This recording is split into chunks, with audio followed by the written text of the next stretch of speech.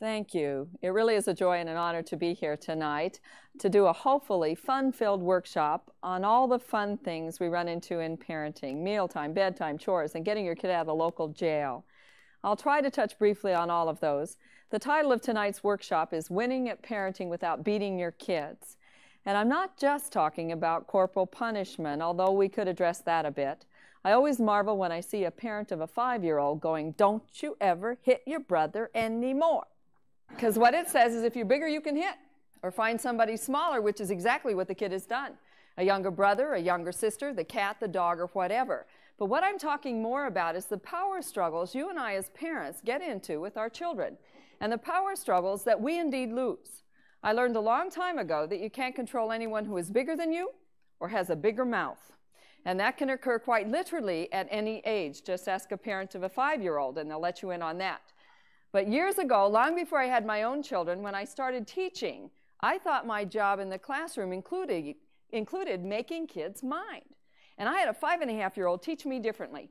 He would not sit in his seat, so I tried all the be nice things that you're taught in your methods courses. You know, Jeffy, please sit. Jeffy, look how nicely Susie's sitting. Jeffy, I'll give you 5 stars if you sit. Jeffy, the principal's coming in, please sit. Nothing worked. So I tried the more direct approach, sit. The kid looked at me and he said, "Make me." 5-and-a-half. So I walked over to that kid and I sat him down. He leaped up, walked back over to the kid and did something I would never do today. I sat on him. I said, "There, now you're sitting." And he looked at me and he said, "As soon as you get up, I'm getting up too." And what he taught me was you cannot make any kid do something they choose not to do. But what you can do is make it more comfortable for them to choose an appropriate activity, a whole lot less comfortable for them to choose an inappropriate activity. Allow them the choice.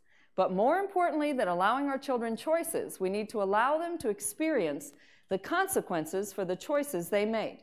Unless, of course, those consequences are life-threatening or morally threatening. I mean, you do have to intervene if it's life-threatening. You can't line your toddlers up and say, "Now, if you run out in the street, you're going to get hit. Johnny, go show them." See, I told you what had happened if you ran out in the street. No, you get in trouble for that. But most decisions we give our kids are not life-threatening or morally threatening. We do another interesting thing to kids. We say we want them to be responsible, caring, loving individuals who know how to think, not just what to think. But from the time they're this big, we say to them, "Think for yourself, think for yourself." Kid, would you listen to me? Think for yourself. Don't forget your coat and mittens. Think for yourself. Don't you have an exam you're supposed to be studying for? Think for yourself. If you'd have put your shoes in one place, we wouldn't be looking for them now. How many times do I have to tell you to think for yourself? And kids spend the first 2 years of their adult life trying to get their heads on straight. Because what we have done is taught them what to think, not how to think. And it is critical today that we teach this next generation how to think. In fact, there are 3 things we must give them to buffer them from sexual promiscuity, drug abuse, and suicide. Now, those are the 3 big concerns for all of us who are now raising adolescents. But the buffering doesn't start at adolescence. It must start much younger. And the 3 things I believe we must give each one of our children is 1, I like myself. 2, I can think for myself. And 3, there is no problem so great it can't be solved. Well, folks, they'll never get those last 2. I can think for myself, and there is no problem so great it can't be solved. Unless from the time our kids are quite young, we give them the opportunity to solve some of their own problems. So one of the first things I would ask you as parents to do is to look at what responsibilities and decisions are yours, and what ones do you let your kids make. Now, we do an interesting thing here. Parents of 5-year-olds will have a list this long of all the things they'll let those little kids do. Get the kid in junior high or middle school, we reduce the list rather than increase it. When our goal should be, from the day we start letting them take responsibilities and make decisions until they leave our homes, we have a plan there to constantly increase responsibilities and decision-making skills so that when they do leave our homes, they're making most of their own decisions and truly responsible for all of their own behavior. But we have to make that happen. Let me get a handle on the group here. How many of you have infants through toddlers? Kindergarten through grade 3, 4, 5, 6. Junior high, middle school, better known as you know, unable to be an adult, unable to be a kid, and wanting to be both, right? High school, beyond. High school is where I've done my most work. Junior high is my favorite group. Lunch duty is my favorite duty, so that ought to attest to my sanity or lack of. But I must say my lectures changed dramatically both in the teaching field and the parenting field after I had my own kids. It is amazing the kind of credibility they force on one's life. We have a 14-year-old daughter, Anna, a 12-year-old daughter, Maria, and an 11-year-old son, Joseph. And they've taught me a whole lot about parenting. In fact, somebody once told me that parenting is the one profession that when you finally get good at it, you're unemployed, and I believe that. I am not a perfect parent. I say to my kids, you're so lucky you don't have a perfect mother. One day my oldest said, you're so lucky you don't have perfect kids either. It's a whole lot easier that way. And if you think it's rather difficult being a parent, try being a parent, lecturing on it, and having your children attend the lectures and hold you accountable. My oldest has been known to say publicly, how come you don't always do what you tell other people to do? My youngest went to a conference with me. I did a keynote address, got in the elevator with a few teachers, and my son looked up at these teachers and said, do you want me to be good or bad? I said, Joseph. He said, well, they want to see what you're going to do either way, right? I am not a perfect parent, but I do let my kids make lots of decisions. They don't get to make them all any more than you're going to turn your home over to a 5-year-old. Now, when Joey was young, I did not say to him, do you want to go to bed or not? That was not a decision he was going to make when he was 3 years old at our house. But I did say, do you want to go to bed now with your red pajamas or now with your blue pajamas? I mean, that's a decision a 3-year-old can make. And he shows up, red bottoms, blue top, right? It is not life-threatening. It is irritating, but it's not life-threatening. So you let it go. He's getting ready for preschool. We say, here's 3 outfits, pick one. A preschooler can choose from that. But when they get older, we don't say, here's 3 outfits, pick one. We increase responsibilities and decision-making.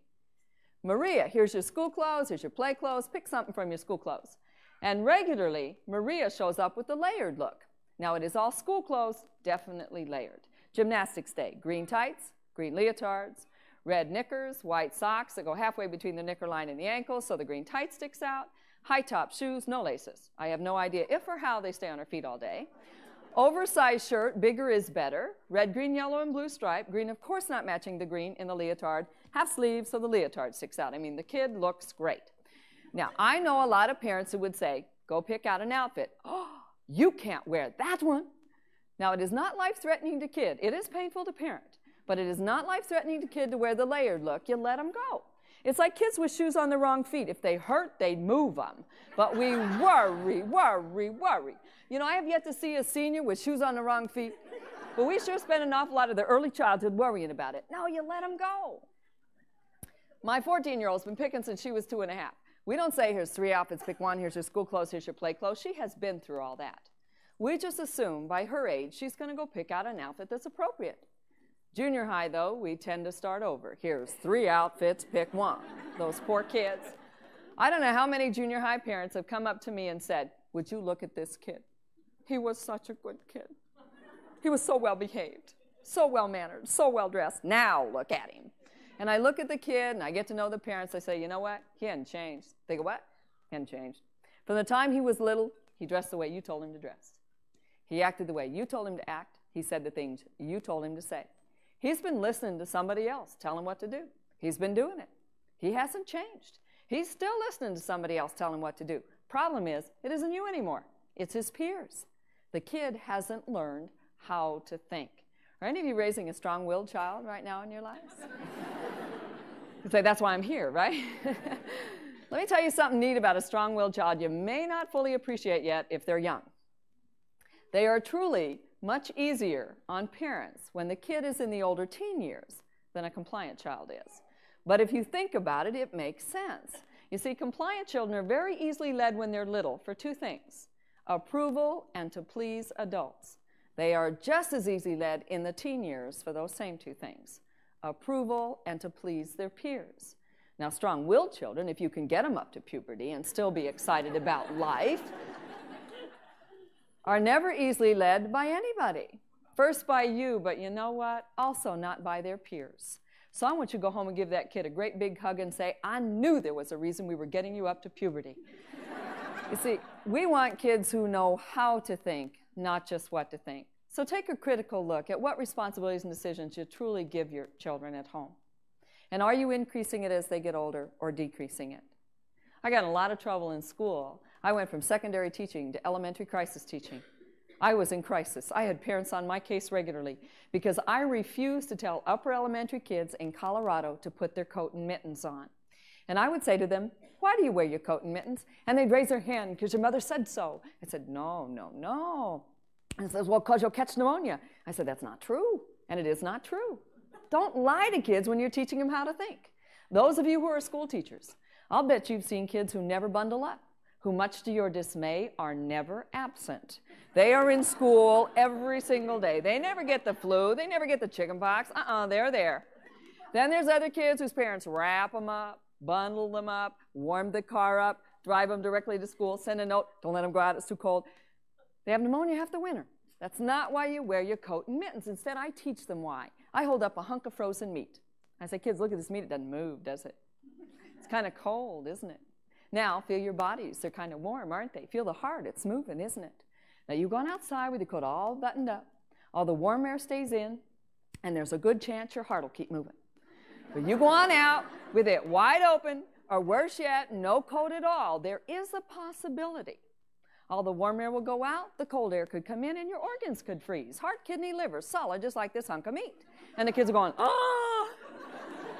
But do you know what? You have not lied to the kid. That's why you wear your coat. I say, but don't worry about it. Your body takes care of itself. It draws from the parts it can live without. Your hands will go first. And I show them white dots and black fingers and no fingers from frostbite, and the kids are going, ooh. I say, but that's why you wear mittens. Most kids leaving my classroom were making a decision on a regular basis not to let their organs freeze. Now, we can laugh about that. You want to see how ingrained that is in our culture? I'll bet some of you, the last time you went home to visit your own parents, now that you're a responsible adult, you're walking out the door and your mom says, don't forget to bundle up. I mean, you're 30 years old, don't forget to bundle up. Or you're walking out the door with your own children because now you are not only a responsible adult, you are a responsible parent. And your dad says, do you think you have that kid bundled enough? Think for yourself, but the underlying message is you really ought to listen to me. But all I can do with you in 2 hours tonight is irritate you.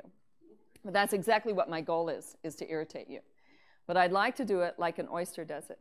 When it gets a grain of sand in its shell, it does one of two things. It makes a pearl or it dies. Hopefully you choose the former, but the choice is yours. I mean, I get real upset with parents that attend these kind of workshops. They go back and change everything, and the kids say, what'd she go to this week? You know, because everything changes. I don't want you to do that.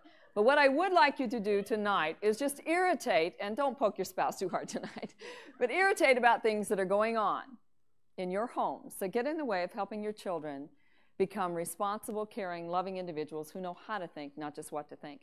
And one of the first things I'd like you to irritate about is the number of times you hear yourself saying, think for yourself, but the underlying message is, you really ought to listen to me. The next thing I'd like you to irritate about is the mini lecture. Now, you all know what a mini lecture is. That's information the kid already had. Got a kid outside, doesn't have his coat on. He is not freezing. That's life-threatening. You'd have to intervene. But he's very cold. Now, I could walk out there and mini lecture him. If you'd put your coat on, you wouldn't be cold. He knows that. I want you to irritate from now on anytime you give any kid a mini lecture. If you'd put your coat on, you wouldn't be cold. If you hadn't hit your brother, you wouldn't be up in your room. If you'd eaten everything on your plate, you could have had dessert. If you'd have studied, you wouldn't have failed. But it's like my husband saying to me, if you hadn't put the car in reverse, Barb, we'd have 2 cars. You know, I don't need that information as I'm getting on the city bus. Any more than a kid needs to hear, if you'd have put your coat on, you wouldn't be cold. Instead, I walk out there and say, hey, Joe, what's the matter? He says, I'm freezing. I said, well, how are you going to handle that? He said, I want my coat. I said, good thinking. The kid decides how to solve a problem he's created. You know as well as I do, you get a kid locked in a power struggle. You even suggest he put his coat on. He would freeze first rather than let you be right, especially if he's 13. He's not going to let you win that one. No, kid, you can handle it. So take a critical look at what responsibilities and decisions are yours and what ones are your children's. And are you increasing it, not decreasing it? The next thing I'd like you to look at is where are you coming from philosophically as a parent? One of the mistakes I think we make as parents is we read all the books, and if it's in a book, it's got to be right. And if an expert from afar, that's anybody over 100 kilometers, so I definitely qualify here, comes in and says it'll work, then it'll work. Wrong. I think we have to take anybody else's techniques, and tonight you have to take mine. Bounce them off our own philosophical tenets. And if it won't bounce, I don't care who said it or what kind of research is behind it, don't do it. I have 2 basic tenets that I'll bounce anybody's techniques off of. 1, kids are worth it. And I believe you must believe that too, because I know you're not in parenting for the money. Somebody forgot to tell you something. The second tenet is, I will not treat a child in a way I myself would not want to be treated. If I wouldn't want it done to me, then I have no business doing it to a kid. So I'd like you to examine, where are you coming from philosophically? That kids truly are worth it? And are you going to treat them in a way you yourself would not want to be treated? After you've done that, I'd like you to look at, what is your goal as a parent? Is it to empower and influence this next generation, or control them and make them mind?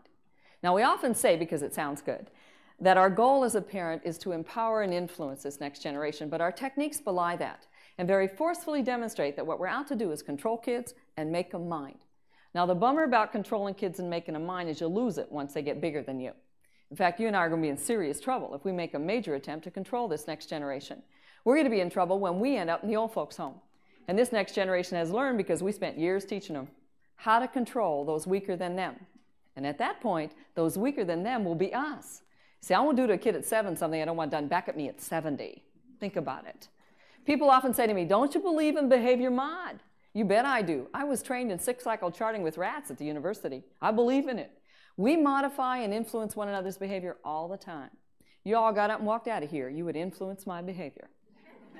What we should not be in the business of doing, though, is manipulating our children's behavior. No one likes to be manipulated. Our job instead, I believe, is to empower and influence this next generation. But power is like a candle with a huge flame. Your flame as a parent can light up every child you come in contact with, including the neighbor's child, and never be diminished itself. The beauty of empowering another human being is you never lose your own power. Instead, all we have is a greater light to see by. And in old age, when our light starts to flicker, and it will, we'll have this next generation's light to guide us then. And we better hope it's a lot brighter than ours with all we're leaving them with. So we need to look at responsibilities and decisions, where are we coming from philosophically, and what is our goal as a parent. The next thing I think we need to look at is, what kind of structure do we have in our homes? Now, we have 3 models you get to choose from: brick wall, jellyfish, backbone. Now, when I first started teaching, I used the brick wall approach. I mean, I was a nervous wreck. I had no gray hairs to lend any credibility to anything. It's not an issue anymore. These are all mine. Somebody asked me once who did it, and I said, God. And I said, and she did an awfully good job. I mean, what else can you say, right? But I was a nervous wreck and very young, and I rolled out the litany. Thou shalt not, don't you dare, you better not, no hitting, kicking, biting, pinching, poking, shoving, pulling chairs over, chewing gum. The whole 9 yards, I thought, till a 9th grader spit in another kid's face, said, it's not on your list. So I had to change my rules. Besides, in brick wall schools and brick wall homes, we teach kids what to think, not how to think. And it doesn't help them during the 3rd age of rebellion, which we'll get into later, in the teen years, when they're adolescents trying to say, I can be me, apart from this entire older generation. We don't want a rigid brick wall, thou shalt not, don't you dare, you better not. The opposite extreme is a jellyfish model, of which we have 2 kinds of families there. One, anything goes. Kids, we have 2 rules around here: just be kind and thoughtful. Kids know nothing else except they're supposed to be kind and thoughtful. There's no structure around mealtime, around bedtime. There's no structure for limits of what they can watch on TV, the kinds of activities they can participate in. We don't celebrate with them. We just say, well, whatever they want to do is okay with me. The other kind of jellyfish family is one we're seeing a lot more of today and ought to be frightened of, and that's our latchkey kids who have a key around the neck, open the door, find a note, fix your own dinner, I'll be home at midnight. There is absolutely nobody around to give that kid any kind of structure. Kids don't need a rigid brick wall. They don't need a jellyfish model. What I believe they need today is a backbone. But if you look at a backbone, it gives you flexibility you can't get from a rigid brick wall. And we need flexibility when we're parenting our children. But it also gives us an environment that is conducive to creative, constructive, and responsible activity from our children. And we need both. We need flexibility and an environment that invites creative, constructive, and responsible activity from our children. So how can I form that backbone for my children? I think one of the first ways we can begin to do that is by giving our kids responsibilities and decision-making skills. And one of the best ways we can give kids responsibilities is with chores. Now, chores have a beginning and an end. And it's also a great way of saying to kids, welcome to the family. You are an important, responsible member of this family, and we're counting on you to help us out. Now, how many of you got paid for doing the supper dishes tonight? You say they aren't done yet, right? Well, why would we pay a kid for doing the supper dishes? Well, because it's real world. Let them hire out to the neighbors for pay. I want my children to understand that we are counting on you to help us out here. When do you start chores? When it's least efficient for a parent, when the kid wants to do it, about 2, when they want to do everything. At 2 at our house, you get to make your own bed. At 3, you get to help unload the dishwasher because you're climbing in it anyway. At 4, you get to help set the table because now you can reach it. And at 5, you get to help use a real vacuum cleaner. And at 6, they realize there's a difference between work and play, but it's too late. They're already hooked into the family routine. And you say, but wait a minute. If I don't pay the kid, he's not going to do it. I refer to that when I'm working with teachers as the scratch and sniff sticker and star syndrome. And some of you school teachers may get a bit nervous here about the 3,500 stickers you just ordered. And you know what you can do with those in school? I recommend you put them on your desk and say to your students, if you think your paper needs or deserves a sticker, give it one. Instead of, oh, good day for you, no sticker for you, good day for you. He says, the heck with the sticker, you know what, you're stuck. The problem with the sticker system at home is you have to keep upping the ante. At school, you have to keep upping the ante. Most 5-year-olds show up in school internally motivated, excited, ready to learn.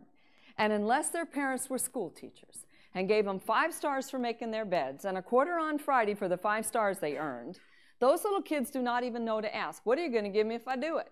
But by 3rd grade, they're saying, what do we get? 6th grade, do we have to? High school, does it count? And by their senior year, I want a car if I graduate. Car's not internal motivation, it's a bigger sticker with a bigger sticker price. Those of you with older kids, you didn't have to listen, we just got bigger stickers up there. And what frightens me today is we are now seeing at universities an entire generation of scratch and sniff sticker and star kids. You sit down with a freshman class today and say, what field would you like to go into? Many of our young, very bright people literally shrug their shoulders and say, whatever makes good money. Because what we have subtly and not so subtly taught them at home and at school is that all good deeds are financially rewarded. Just being in parenting ought to teach you that is not true. All good deeds aren't even recognized, let alone rewarded, let alone financially rewarded. We're also giving them a subtle message that if I don't get a reward for it, maybe it's not worth doing. And there's a lot of things in life worth doing we're never going to see a reward for. And we also give them the message that if I get a reward for it, it's got to be worth doing. Do you know you can pummel somebody's brains out, knock them down, and make more money than you and I will ever see in any other career working 30 years? Does that make that more worth doing than parenting?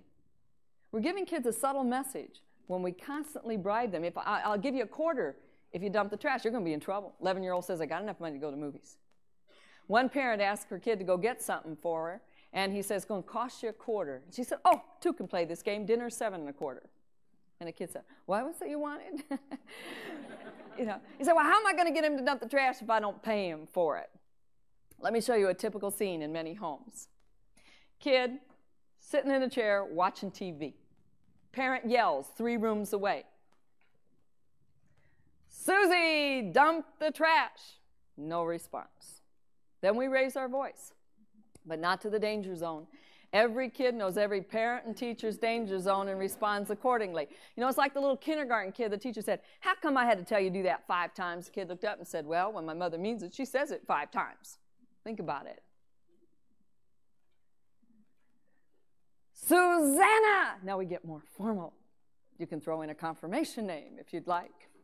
Dump the trash. Still no response. Finally, we're bordering on a coronary. We rip on in there. Susanna, you irresponsible kid, get your eyes off that TV right now. You get out there and dump the trash. And by the way, young lady, you did not put your clothes away.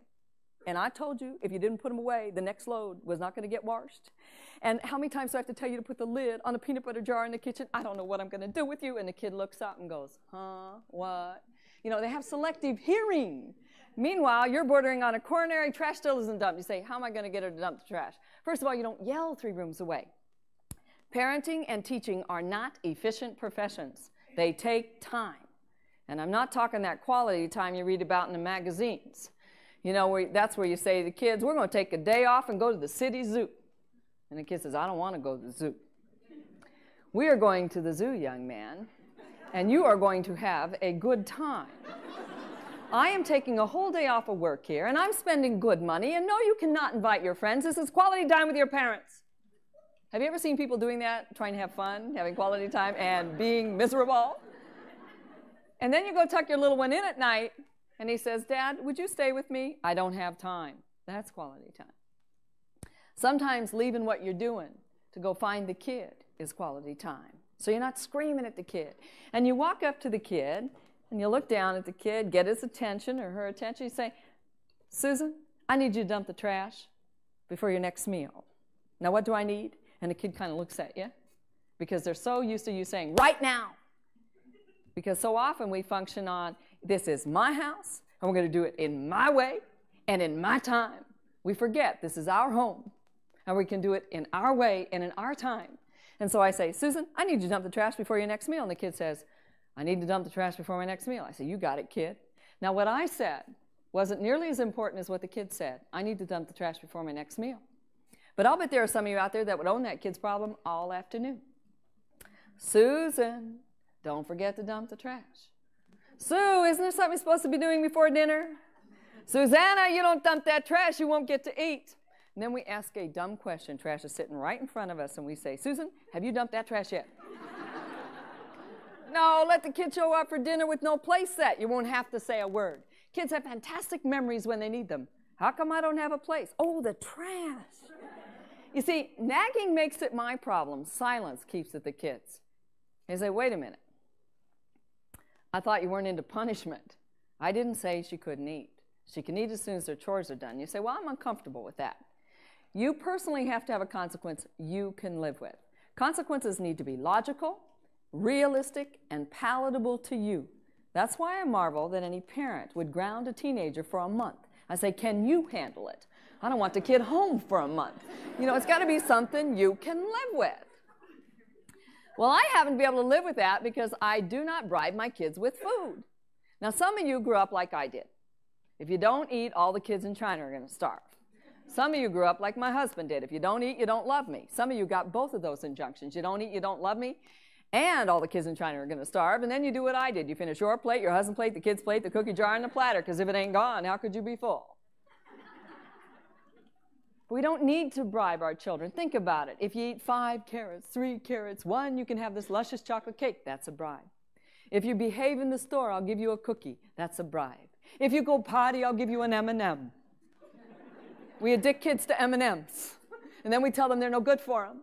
And then we stand outside the bathroom and go, oh, Mommy is so proud of you. Again, do not treat a kid in a way you yourself would not want to be treated. Think about it. We play airplane with the 2-year-old.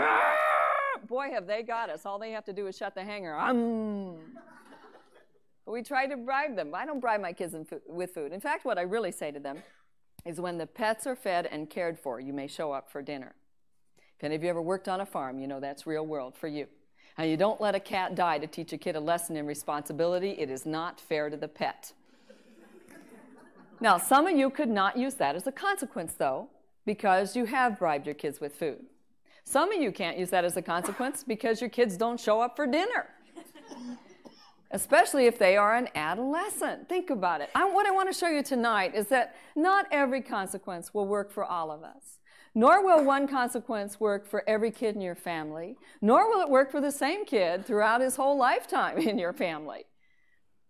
Dr. Foster Cline, a clinical psychiatrist I worked with, taught me a way to do it with an adolescent who is not going to show up for dinner. And while we're on that, I believe from the time our children are born until they leave our home at least 1 meal a day, we ought to break bread with them. If we want to teach them to break bread with the neighbors, we must teach them to break bread at home first. And you say, wait a minute. My adolescent hates breakfast. And with his crazy schedule, we never see him for supper. Fine. Tell him you're going to join him at high school for lunch. He will find a way to have breakfast with you. Guaranteed.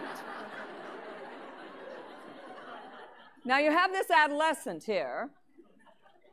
He's not going to show up for dinner, so you come up with another consequence. Foster Cline recommends you walk up to the young man and say, Joe, I need you to dump the trash before the end of the day. Now, what do I need?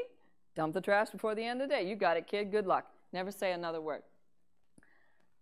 The end of the day is midnight, 11:30.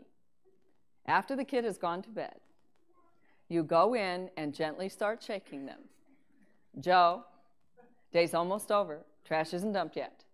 And you gently shake him. Without sarcasm, ridicule, or embarrassment, they truly have no place in the home or the school. Those are control tools. We're not out to control kids. And no mini lecture. If you'd have done this before, kid, I wouldn't be waking you. He knows that. You gently shake him until it is more comfortable for him to get out of bed than to have this pleasant parent keeping him awake. You do that twice, and I promise you, your teenager won't think of going to bed before the chores are done. It is not the severity of a consequence that has its impact. It is the certainty of it.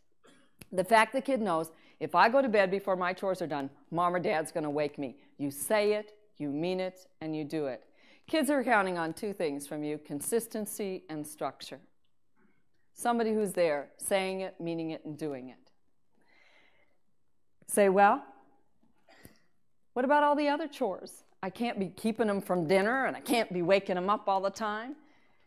We have chores at our house. Our kids have to make their bed before they go to school.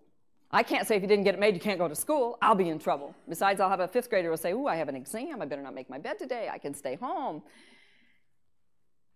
I say to the kids, you need to make your bed before you go to school. If you get it made, check it off your chore list. It's done. When you come home after you've had your snack, you may go directly out to play. If, however, you don't get it done, you may go out after you get it made. Please note, I didn't say you can't go out till you get your bed made. That's control. You may go out after you get your bed made is power. It's a subtle difference, but a powerful one. Now, some of you could not handle that because you can't stand an unmade bed. It calls to you all day long. Make me, make me, make me. That is your problem, not your child's. So you're going to have to come up with a different consequence. So you might say, kid, I can't stand an unmade bed. If you do not get it made before you go to school, I'll make it for you. But before you go to school, you must tell me which of my chores you're going to do for me this evening. And all you have to do is let them know it's mom's turn to do the supper dishes and we're having spaghetti. And most kids will get up there and get that bed made. Some won't. And at dinner table, don't say to them, remember, if you'd have made the bed this morning, you wouldn't be looking at those dishes. The kid knows that. And you know, that kid might go, darn, I wish I'd have made my bed this morning as they're plowing through the supper dishes, but they might not. Just getting to school early to be with their friends may have meant more to them than suffering through the supper dishes, but you have allowed them to make a choice and live with the consequences for that choice. We say to our kids, you need to make your bed before you go to school. One day my oldest didn't get it made. She came home, had her snack, wanted to go out and play soccer. She said, Mom, can I go out and play soccer? I said, yes, after you get your bed made. Please note, I did not say no. We say no too often to our kids. Do you ever notice that? Mom, can I have a cookie? No, it'll spoil your supper. Dad, can I go over to Jimmy's house? No. Mom, can I have the car keys? No. Dad, can I stay out all night? No. And they never take us seriously on that big one because we keep changing our minds on the little ones. Let me give you 3 alternatives to no you can start using right away, so when you really need to say no to your kid, you can. First one, Mom, can I have a cookie? Yes, later. So I didn't say no. That 5-year-old's all ready to fight a no. How do you fight a yes later? Oh, but Mom, I'm so hungry. Okay, have a cookie. It's already later. At least 3 seconds. But most importantly, you have not changed the no to a yes. It was a yes all along. And don't say to your kid, make sure you eat your supper. What are you going to do if they don't? Get the cookie back? I mean, the threats we make to kids. No. Second alternative. Dad, can I go over to Jamie's house? Give me a minute. There is nothing wrong with asking for a moment to develop your own case. You might think, gee, it'd be kind of nice to have him out of here. Yes, you can go. Or wait a minute, we have this and this and this. No, you can't go. At least when you say no, you'll know why you're saying no. How often, as parents and teachers, do we say no, and we don't have the foggiest as to why we said it? It just sounded good. And then we got to try to defend it. So yes later and give me a minute. The third alternative is the one I use the most with adolescents, but you can truly use it with any kid who is verbal. Mom, can I have the car keys? Convince me. Huh? Convince me. Why should I spend all my energy at my age trying to convince my adolescent he shouldn't have the car keys? Let him expend all his youthful energy convincing me that he should. Mom, all my friends. I'm not convinced. But Mom, you let Maria. I'm not convinced. Mom, you don't give me the car keys. You got to take all of us to play practice. I'm convinced. And then when your 16-year-old says, can I stay out all night? You can say, no. There's a time and a place for no. I used to work with runaways, pregnant teens, and juvenile delinquents, and I've yet to meet one of them not begging somebody in their life to say no to them, to say you are important enough to say no to. You and I need limits. Our teenagers need limits. But if you look at a backbone, it gives you flexibility, and it gives you limits. We need to help develop in our kids a moral and emotional backbone. You and I are physically limited by our backbones. There are things we cannot do. Our physical backbone stops us. But that backbone gives us the opportunity to interact with other human beings in a very creative way.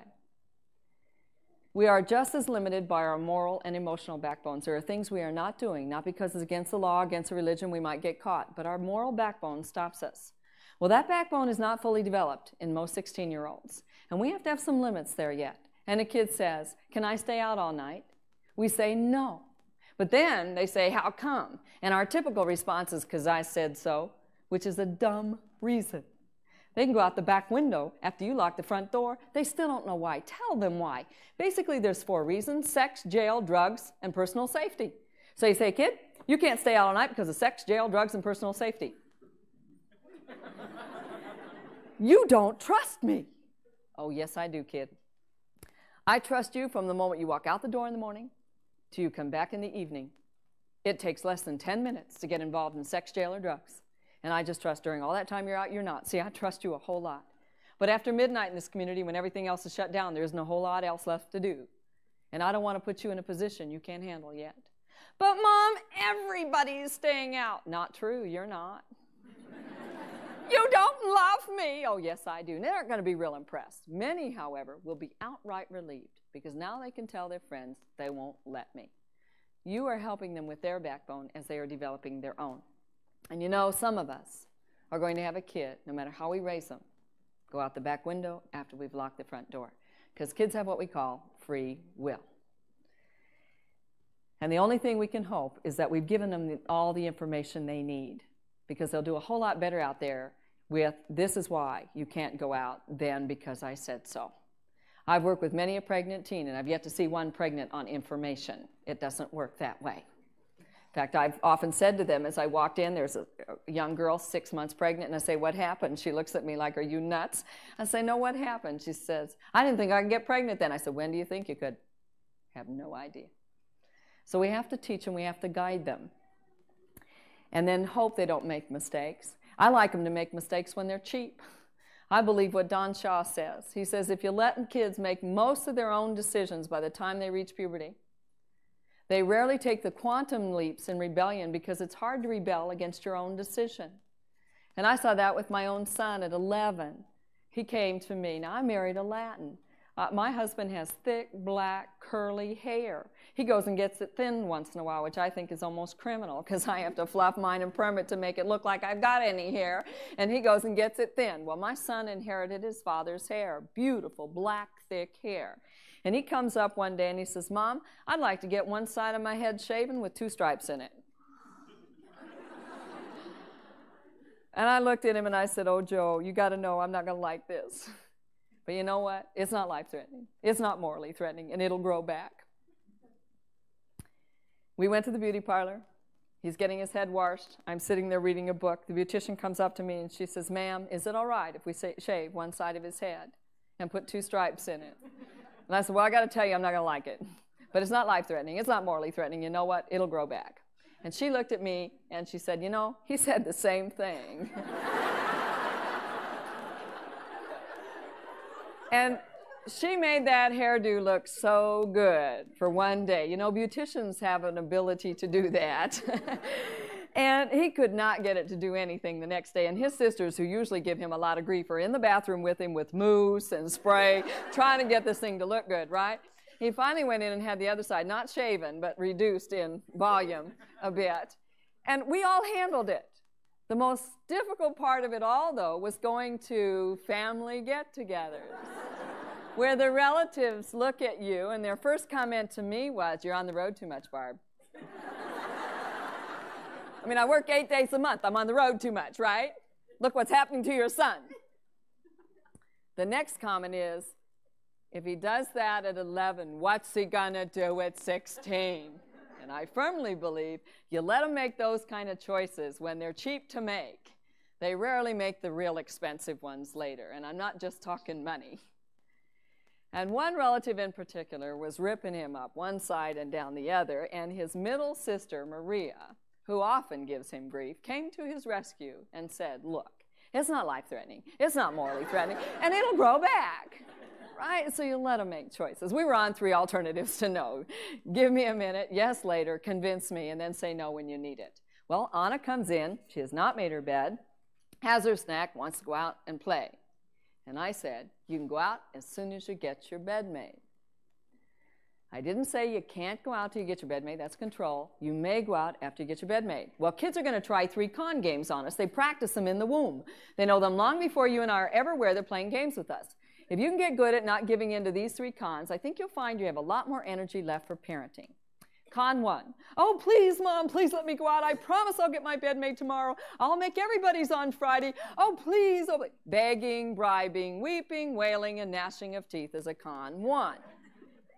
Now, the problem with con 1 is we tend to give in, and it affects the kid's ego. We say, okay, go ahead and go out, but tomorrow you get your bed made.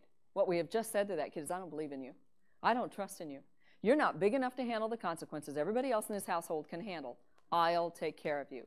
And how often do we do that to kids with special needs? Here's the rules for everybody else, hon, but not for you. Well, I will own as a parent, it's real hard not to give in to a con 1 around 3 groups of people. You get good at not giving in around these 3 groups, you got it made. First group's the general public. When you're in restaurants, grocery stores, field trips, churches, and on the mall, and the kids going, please, we tend to give in. Second group, when the neighbors are watching, we tend to give in. The third group's the hardest group. You get good at not giving in to this group. You got it made. Grandparents. Grandma says, oh, let her have a hunk of chocolate cake. And I got to say, Graham, I got to respect Maria's right to choose not to eat that cake. Maria's going, huh? Well, you see, we have a guideline in our house. On regular days, dessert is served right on their plates. I don't care if they eat it before or after with their mashed potatoes because it's fruit. But on holidays, when we serve the gooey stuff, we say if you eat what's on your plate and you still have room, you're welcome to have dessert if you'd like it. Well, obviously, if she can't eat what's on her plate, she doesn't have room. But Maria's in a con 1, but Mom, the food part's full, the dessert part's empty. That is a con 1, don't give in. How do you avoid giving in? You be assertive. And I'm not talking that assertive aggressiveness where you attend assertiveness workshop and aggress all over everybody because you have a right. That is not true assertion. True assertion is your ability as an adult to recognize your own rights, your own needs, and your own wants for the 3 very different things that they are, and the rights, needs, and wants of the child you're dealing with, and in your wisdom to see all 6 of those in relationship to the whole. The child wants to go out and play. She needs to get her bed made, and she has a right to be treated with dignity and respect. She doesn't have a right to go out and play. She has a far greater right, and that is, as a human being, to be treated with dignity and respect. You may need and want your child to make their bed, but you don't ever have a right to use brute force, ridicule, or embarrassment. You don't have that right. You have a far greater right, and that is, as a human being, to be treated with dignity and respect. Your right, child's right, supersedes both parties' needs and wants. So how do you come back assertively? The kid's tears are rolling down his eyes, and please, oh please, oh please. You just calmly say to the kid, you may go out as soon as you get your bed made. But watch how you say it. We speak 5 ways: our body, our face, our eyes, our tone of voice, and what we actually say. Only 20% of what we communicate to our children is done with the words we use. The other 80% is how our body speaks those words. It's like that little 3rd grade boy who had a teacher who did not like 3rd grade boys. The kid nailed her on it and said, you don't like 3rd grade boys. Teacher looked down at him and said, oh, hon, I love little 3rd grade boys. He looked back up at her and said, would you tell your face that then? Make sure what you're saying and what you're saying are one and the same. Your affect and your effect are the same. So you just very calmly say, you may go out as soon as you get your bed made. Well, if a con 1 doesn't work, kids are going to try a con 2. They don't necessarily do it in this order, but it's a fairly typical order. You mean, oh, mother, nobody else in the block has to make their bed. I hate you. This is dumb. This is stupid. How come Maria didn't have to make hers?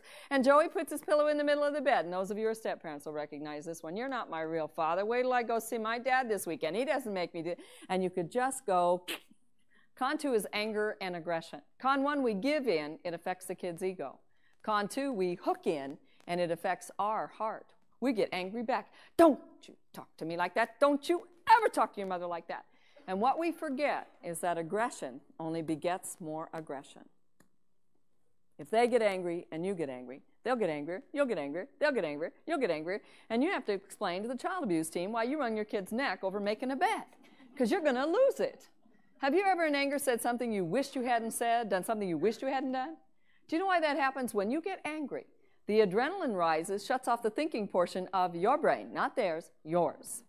So aggression begets aggression. Now passivity invites it, so we don't want to be a passive parent. Oh, don't talk to me like that. Wait till your mother gets home, or wait till your father gets home, whichever the case may be. Aggressive people seek out passive people to attack.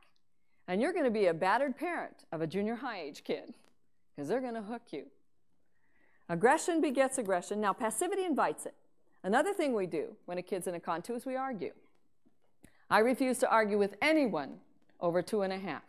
Their language skills are too well developed, and I'll lose. Remember that the next time you go to argue with a 12-year-old. Yes, I did. No, you didn't. No, you'll lose. Another thing we do is we let it affect the way we treat our other kids. We're screaming at this kid. Another kid comes up and says, would you tie my shoe? Tie it yourself. And by the way, young man, if you'd have gotten Velcro sneakers like I told you to, you wouldn't be tying those bows. I don't know what I'm going to do with these kids. They're driving me nuts. You have a coronary, they get a new parent. That's not fair. And those of you with adolescents are in a high-risk category for a coronary. I mean, look at their adrenaline. Feet are too big. Hands are too big. They're too big. They're too small. Voices are up. Voices are down. Zits are coming out all over their faces. Hair's not growing out. It's a mess. They come in the front door all smiles. 2 minutes later in the bathroom crying. You say, what happened? She used my comb. You say, oh my, are we going to make it through this? Yes, but you can't keep hooking into a kid's adrenaline. Aggression begets aggression. Passivity invites it. But the beauty and power of assertion is that it can dissipate another person's aggression. But I would caution you, as powerful as assertion is, aggression is more fun. And we tend to do the things that are more fun. I mean, you're at a family get-together, you're just waiting for your sister-in-law to make a comment so you can leap in with the one you've been saving for 6 weeks. You know, that's a lot more fun. But it is not more productive. How do you deal with the Con 2? Aggression begets aggression, passivity invites it, assertion can dissipate it. The kid is screaming at you, it's tough, but you need to center your own energy and calm yourself down. And in doing that then, you have the opportunity to either redirect the child's energy or grab onto that energy and give life to their learning, to discipline them. If you go back to the Latin roots, to discipline with authority means to give life to a child's learning, and I believe that is what one of our major goals is to give life to their learning. And discipline does 4 things that rescuing and punishment cannot do. First of all, it shows the kid what they've done wrong. Secondly, it gives them ownership of the problem. Thirdly, it gives them ways to solve it. And most importantly, fourthly, it leaves their dignity intact. And so you center your own energy, calm yourself down, kid is screaming, you soften your voice and you say, you may go out as soon as you get your bed made. It's the same line you started with. You don't even have to get real creative. You just say it over again. Now, what if they run? If they're little, catch them. Not just because you can, but it's real risky with an angry kid who is young out in the streets. They may do something real crazy. But you don't grab them and shake them. Don't you run away from me. You grab them in a hug. And you rock them. You say, are you nuts? Sure keeps you a lot calmer when you do it this way. Have you ever seen people in the grocery store grabbing the kids? You wait till we get home, young man! Or it's you in the grocery store grabbing your kid. Neither of you feel very good about it. No, you grab them and you rock them. You're angry, you're upset, it's okay. I'm not even dealing with making the bed. I don't want to escalate a temper tantrum. And so I just rock them. You're angry, you're upset, it's okay. And then when the child calms down, you turn them around and you smile at them and you say, you may go out as soon as you get your bed made. Terribly consistent. What if they're older? I am not going to chase a 13-year-old down the street. You wait till I get a hold of you, young lady. If your 13-year-old starts to storm out the door, give them permission to go. They hate it. You just say to the kid, when you've cooled off, come on back. They can't storm out against you. You just gave them permission to go. and you can't lose, but neither can they. It's not a contest then. We shouldn't view conflict as a contest that has to be won. I like to view it the way the Orientals do it. It is a challenge and an opportunity in a time of crisis to grow. Next time you're hassling with your teenager, stop for a moment and think, this is a challenge and an opportunity in a time of crisis to grow. And you don't want it to be a win-lose situation. You want it a win-win. You say, but he's still got to run outside. Sometimes the best things we can do when we're real angry is to walk away from the situation. Then when he comes back in, you smile at him, which he's not expecting. You put your arm around him and say, you know, kid, sometimes we think we can run from problems, but they're still here when we get back. Another time, not now, but another time we're going to talk about how you can handle situations without running from them, because I know you can. Meanwhile, kid, you may go out as soon as you get your bed made. And what they realize is you say it, you mean it, and you follow through on it. What if a con 2 doesn't work? They're going to try a con 3. This is the most powerful con any kid has. No one can make a kid do something they choose not to do. In fact, there are 3 groups of kids who don't bother with 1 and 2. They go directly to 3. The 3 groups of kids who go directly to 3 are the 3 ages of rebellion. Kids rebel at 2 against mom, at 5 against mom and dad, and at puberty against the entire older generation, of which you and I happen to be a member. Now, if any of you happen to have a 2-year-old and a 5-year-old and a kid at puberty, and you wondered why you were cracking up, now you know. And if at this point in your life you also happen to have a spouse who's reaching 40, you have 4 at the age of rebellion. Hang in there, it is tough, but it too will pass, just like birthdays do, right? Con 3, the most powerful con a kid has. I ain't gonna do it. You can't make me do it. I didn't want to go out anyway. It's starting to rain. Spank me, it won't hurt. Send me to the room. I'll listen to my stereo. It's the sulk. Normal, healthy kids will sulk for 5 minutes, gifted for 10. You say, oh, we got a lot of severely gifted kids at our house. No, what we have are a lot of kids who have learned how powerful that con is. Con 1 we give in. Con 2 we hook in to.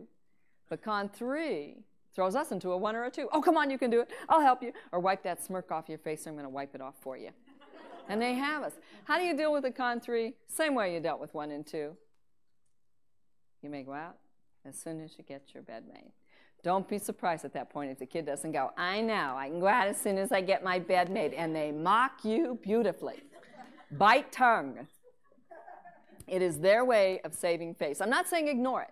I've had parents say to me, I'm not letting any kid of mine talk to me like that. I said, well, what are you going to do? Smack them. I'll show them. I said, about all you've shown them is when they're bigger, they can hit.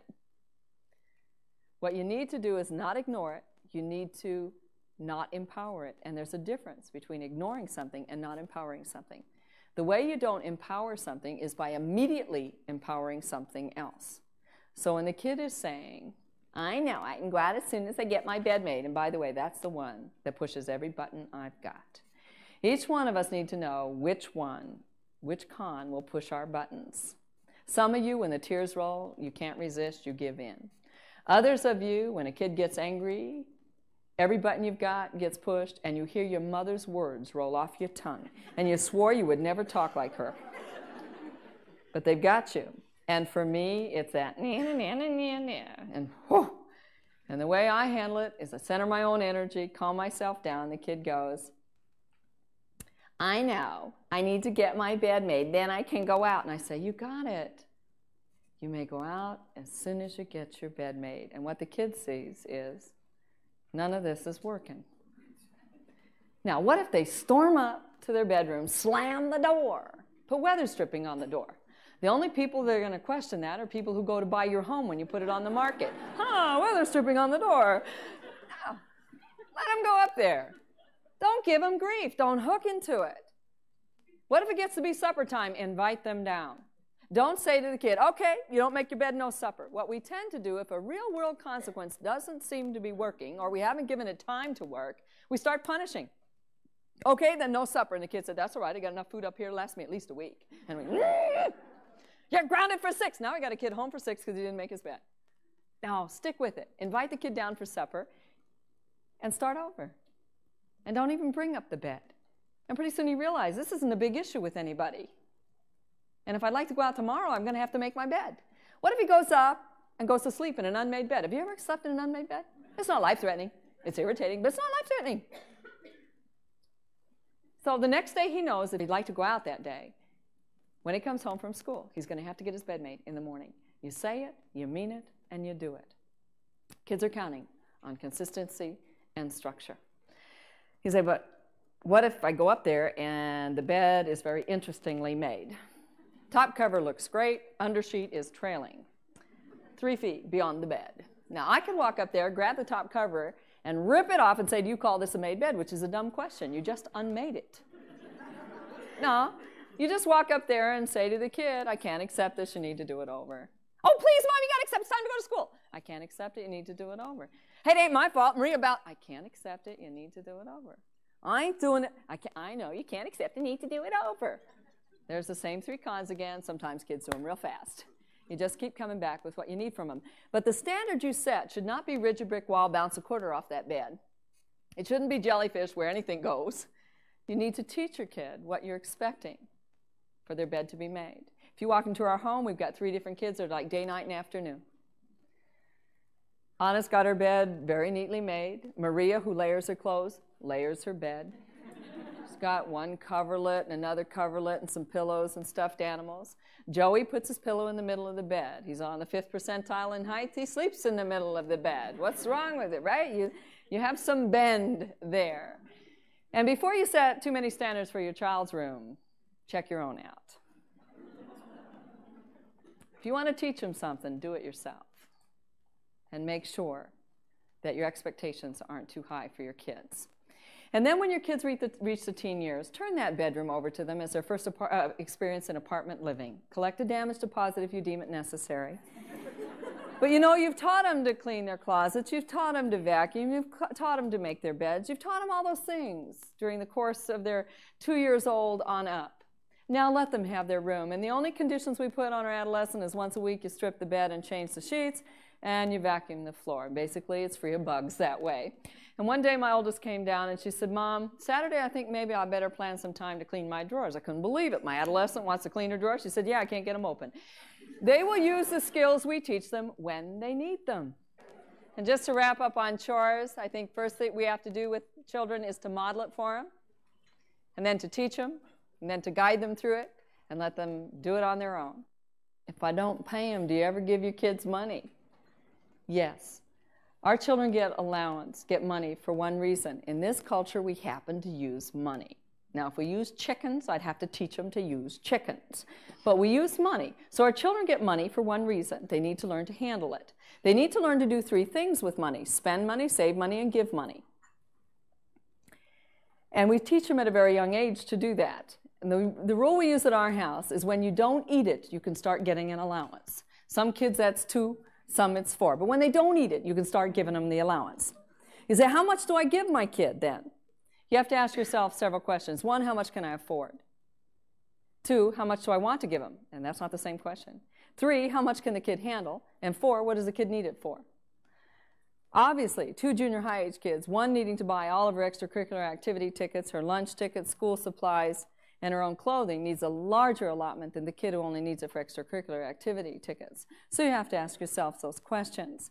You start giving them money when they don't eat it, and they get it just because they need to learn to handle money. It is not attached to chores. But let me show you 3 families from a toddler stage up through the teen years, which, by the way, is where we see the fruits of our labors.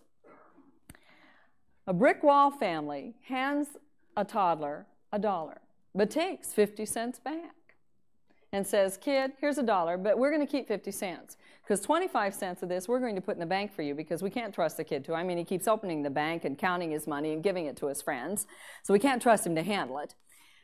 The other 25 cents I will hand you at church when they pass the collection plate around. And if you give it to you before, you'll lose it. And the rest of your money you may spend on this, this, and this, and this, but not on that or that or that or that. Brick wall dictates how you spend it, how you save it, and how you give it with a toddler. I know how to think about money, you don't, is the message the kid gets. The opposite extreme jellyfish model. Once in a while, we throw some money at the kid. Kid never knows how much or when it's coming. But then we give the kid grief. If you hadn't spent your money on all these little trinkets, you could have had money for this big one. If you'd have put some money away, you'd have some money now. But we don't provide the bank for the kid. You know, toddlers can write in a little spiral notebook their pennies, nickels, and dimes. And if they're the oldest child, they don't learn as quickly as the second child does, the difference between a nickel and a dime, because the second child has the first child teaching them. Well, if you let me have all the little silver ones, you can have the big fat ones. You know, they learn. But not in a jellyfish family. Basically, we're kind of throwing money at them and mini-lecturing them when they don't handle it well. But we aren't giving them the opportunity to spend it appropriately and teaching them with some guidelines. We aren't teaching them to save, and we aren't teaching them to give. Backbone family hands a kid $1 and says, kids, some of this money must go into savings. From the day you start giving your children money, they should determine how much they save. Children will not save for anything if they don't want for anything, though. And how many of our children today don't want for anything? They don't get attached to a big little teddy bear anymore. They got the whole Care Bear collection. They don't have one Cabbage Patch baby. They have 5. One for the front back, one for the back, twins on the side, infant in the carry-all. It's terrible.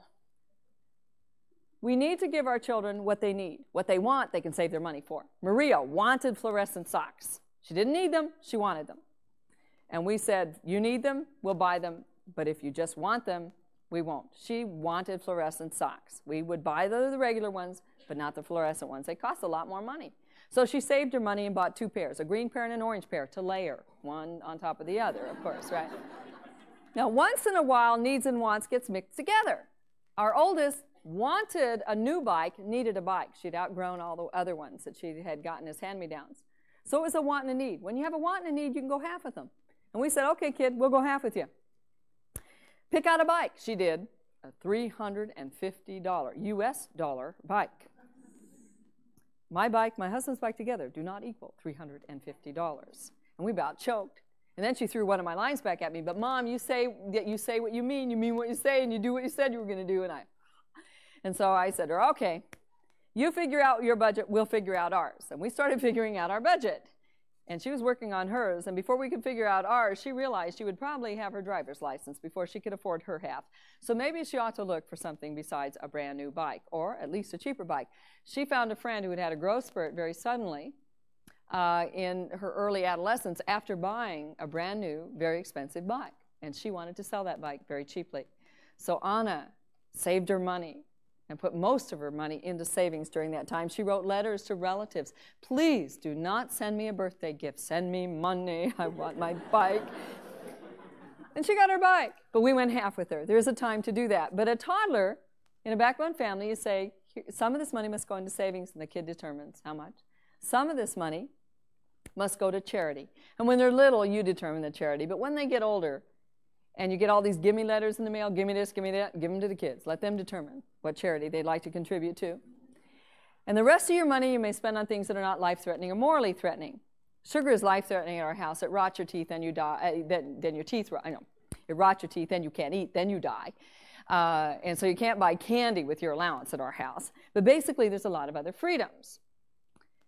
Now, the backbone family then goes up to the teen years, along with the brick wall and jellyfish family. Brick wall family, jellyfish family, and backbone family's teenager wants a designer shirt. Got to have a designer shirt. In the old days, it was easy. You bought one alligator, a lot of Velcro, and stick it on every shirt, you know. It was real easy. But nowadays, it's hard. They don't wear the labels on the inside of the collar anymore. They're all over the front of the shirt. Got to have a designer shirt. Brick wall family says, absolutely not. I am not letting you waste that money on a designer shirt. It is a fad. It will pass. No, I don't care if it is your own money. You're not wasting your money on that. See, I know how to think about money. You don't. Jellyfish family. You want a designer shirt? Buy a designer shirt. See if I care. But you just remember, young man, you waste all your money on a designer shirt. Don't come asking me for any 3 weeks from now when you don't have any money left. I know how to think about money. You don't. Backbone family, kid doesn't even have to ask if he can buy a designer shirt. It's not an issue. From the time he was young, you let him make mistakes when they were cheap. You let him choose different outfits with limits. And you started expanding those limits. And you talked to them about not all sales are bargains and not all bargains are sales. And to look at quality and quantity, and those two don't always match either. And the kid decides he wants a designer shirt, saves his money for it, goes and gets it. It's not life-threatening. It's not morally threatening. Now we have a problem, though. All 3 kids go to the same junior high. The school is now selling T-shirts, school logo on it. Got to have a T-shirt. Brickwall family says, aren't you glad we didn't let you waste your money on that designer shirt? Kid, I know how to think about money. You don't. I'll bet some of you were raised that way. And you can still hear your parents saying, aren't you glad we didn't let you go to that school? Aren't you glad we made you marry that man? Aren't you glad because, hon, we know how to think, you don't. See, it goes through all parts of our lives, not just the money issue. Jellyfish family. If you hadn't spent your money on the designer shirt, you'd have the money for this shirt. But jellyfish families are not only good at mini lectures, they are very good at loaning money with long emotional, not financial, emotional strings attached. And some of you were raised that way, and you can still hear your parents saying, you're going where for the holidays? And every emotional string they ever attach pulls you guess where. Backbone family doesn't even bring up the designer shirt because it's not an issue, and just says to the kid, darn, sometimes we don't have money for things we like. Does that happen to you? Forget what we'd like, what we need sometimes we don't have the money for. But you say to the kid, I hear you. Kids need 6 critical life messages every day. I believe in you. I trust in you. I know you can handle this. You are listened to, you are cared for, and you are very important to me. Brickwall and jellyfish family tend not to give those messages. But a backbone family, you put your arm around a kid and say, kid, I hear you. It is a bummer. Sometimes it hurts when we don't have money for things we'd like. And you know what that kid might do? He might say, darn, I wished I hadn't spent my money on that designer shirt. But he also might not do that. That designer shirt may have meant so much to that kid that they would forego 10 T-shirts and 6 movies just to be able to have one designer shirt. But within limits, you're letting your kid make decisions. You're listening to the kid. You're hearing him. It's like a teenager coming up with a zit right here, feeling like his whole face is aglow. And we say, oh, hon, don't worry, I had 30 when I was your age. That is not listening to your kid. Nor is, if you hadn't eaten the French fries and the chocolate, you wouldn't have that zit. They don't need that. They need to know that you understand, and you put your arm around the kid and say, it's a bummer. I remember what it's like to have a zit right here. You feel like your whole face is aglow. Let's see if there's something we can get that can't cover that up and clear it up, which says, I hear you. We need to listen to our kids. And when they make mistakes, we don't mini-lecture them, we don't mock them, and we don't rescue them. We say to the kid, I believe you can handle it. When do you increase allowance? When the kid can convince you it needs to be increased. Our oldest said, Mom, I need a bigger allowance. I said, convince me. She said, well, I'm older than my brother and sister. I said, that does not convince me. You need a bigger allowance. She said, well, I need this and this and this, and I have big feet. I'm now in adult shoes. I'm in adult clothes. I have more activities. She wrote out a budget. She convinced us she needed a larger allowance. She also said, I don't need it once a week. I can handle it once a month. So she got a bigger allowance once a month. She's handling it. Maria, our layered look kid, has a fantastic facility with money. She decided that if her sister could convince us she needed a bigger allowance, so could Maria. So Maria laid out some things, and she got a bigger allowance, not as big as her sister. She isn't ready for it. She doesn't need it. But she also said, I'd like it once a month. Now, you got to understand, Maria, you could give that kid money on January 1, and she would have it budgeted out through December 31st, and have money to spare, loan it to you, and keep good records. Joey thought that was kind of neat. And he said, I need a bigger allowance. So he tried to convince us, and he worked hard. I mean, he even got down to the details of he can't wear his sister's shirts, they button on the opposite side, you know? And he got a bigger allowance, almost more for the effort. I mean, he put quite a bit of effort into that, and he was ready for a little bit bigger allowance, but he said, I like it once a month. Now, you got to understand Joe. Joe's one of those neat, creative kids who you send him up to get ready for school, forgets why he went up there, starts reading a book. He loves books, you know? We're getting, ready for school, right?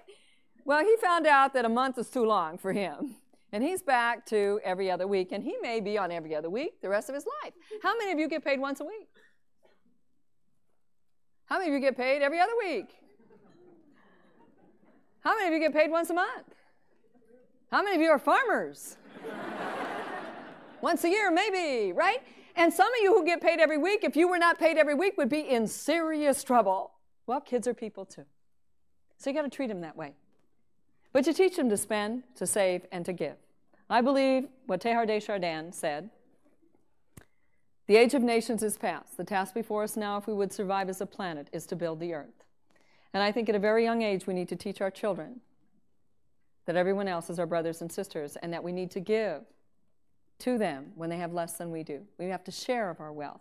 And I want to teach them very young to do that. So they do have to spend their own money and be selective at how they spend it. They need to save their own money and have a goal for saving. And they need to be able to give to those who have less than they have.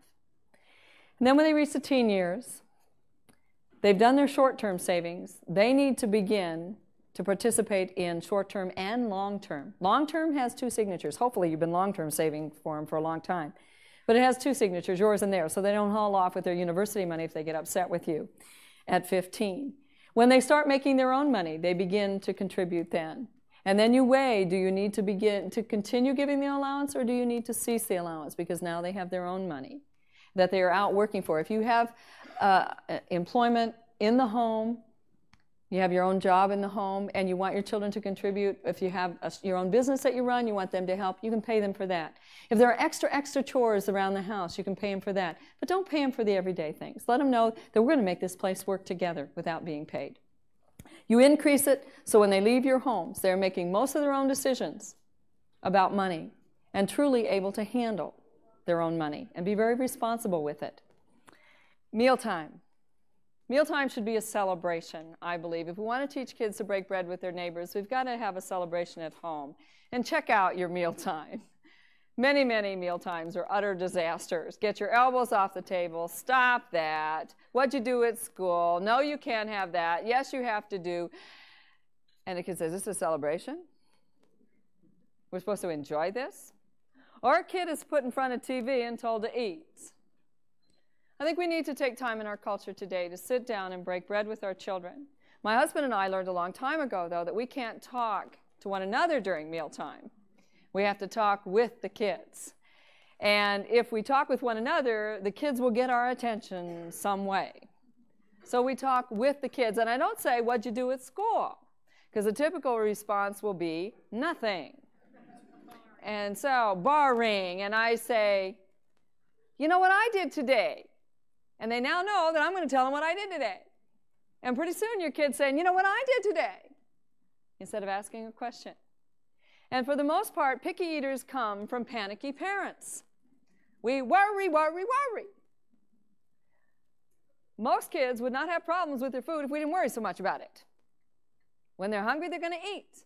And little kids probably ought to eat 5, 6, 7, 8 times a day instead of those 3 meals we set them down to. And if you check it out, after you finish punishing them for not eating, they're probably eating 5, 6, 7, 8 times a day.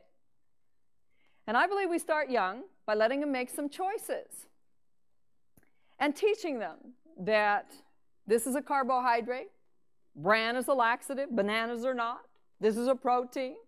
So the kids can learn to pick good foods. I think once in a while you ought to have a smorgasbord, so if they ever get to a real one, they don't go, oh, look at all this food. They've had an opportunity at home to pick some of their own foods. Other times it's put on their plate. And I teach them to eat well. That means you've got to have good stuff in your house. And you say, I got to get rid of all the garbage? Well, you could hide it if you wanted to, but it's probably better if you get rid of it or make a run on the 7-Eleven at midnight for that chocolate that you love. But I believe at a young age, if we want to buffer kids from sexual promiscuity, drug abuse, and suicide, one of the ways we can buffer them is to teach them to put good things in their bodies and to like their bodies. So you have them eat good food. But you let them have choices with that food. And you say you want a half a sandwich or a whole. Don't say, what do you want to eat? It's a dumb question. The kid says spaghetti. We say, that's for supper. Why'd you ask them if you can't live with their answer? I say, you want a half a sandwich or a whole? And the kid says a whole. Don't say, yesterday you only ate a half. Why did you ask him if you can't live with the answer? But Joey has often said, I want a whole sandwich. But he starts to eat it, and he says, I'm full. And he's only eaten a half. There are some parents I know who would make the kid sit there and eat when his body has already said full. I want a kid to listen to his own body, not to somebody else's idea of what full is to him. So when my son says, I'm full, I say, no problem, Joe. You can only eat the half. Put the other half in a Ziploc baggie. You get hungry before your next meal. You may eat what's in that baggie first. Now, you don't let it grow, and it is not served as the first course of the next meal. The real payoff for that is at supper time. The kid doesn't want his spinach, we say, no problem, put it in a Ziploc baggie. He wants to get out and play anyway. It's nice outside. You put it in a Ziploc baggie, and at 8 o'clock at night when he says, oh, Mom, I'm so hungry, you say, oh, good. We've got some spinach. Spinach. If he's hungry, he'll eat it. And what you'll find your kid doing is eating 4, 5, 6, 7 times a day. And remember, you don't treat a kid in a way you yourself would not want to be treated. Next time you go to a restaurant, how would you like it if you sat down and ordered the chef's salad and they said, you only ate the mini last week, you needed a doggy bag even for that, you've got to order the small one today. Again, treat kids the way you yourself would want to be treated. And toddlers who don't like cooked vegetables, when they're watching Sesame Street, let them have frozen corn, frozen carrots, frozen peas. They're going to eat a lot of them and never touch the cooked stuff. And besides, frozen corn, frozen carrots, frozen peas do not taste like corn, carrots, and peas. They taste like frozen. And kids love frozen. So let them make some choices. And at least once a month, have a formal meal for your children. Put out your best. Now, if you have crystal and china, use it. I had one husband come up to me after a lecture, yanking his wife behind him. And he said, would you tell her that again? I've been talking 2 hours. Would you tell her that again? So what do you want me to tell her? And he says, about using the good stuff. She said, oh, but they're family heirlooms. They might get broken. I said, well, memories are easier to tote around anyway. If you think about it, far better your children have a sugar bowl left from an antique set after many, many good memories than after you die, dusting the stuff all off again and splitting it up and saying, do you remember dusting these twice a year? You know, celebrate with them. Lay out your best. And we put the 2 forks and the spoons and put the spoon up for the dessert. So if they ever get to a formal meal, they don't say, oh, look, somebody made a mistake. They gave me 2 forks, you know. I think we have to teach kids how to handle social situations they're going to be in. And I think you can take your 6th and 7th grader out whose manners are kind of messy. Take them out to a restaurant alone, one that has silverware in it. And I don't mean silver, but silverware, you know, that actually has a fork, knife, and spoon. And have an experience with them where you model good manners for them. So if they get into dating situations where good manners is required with eating, they've got it. When they're in social situations with their peers or with other adults, you've taught them the skill. But talk with them about it. I don't worry about teaching kids etiquette.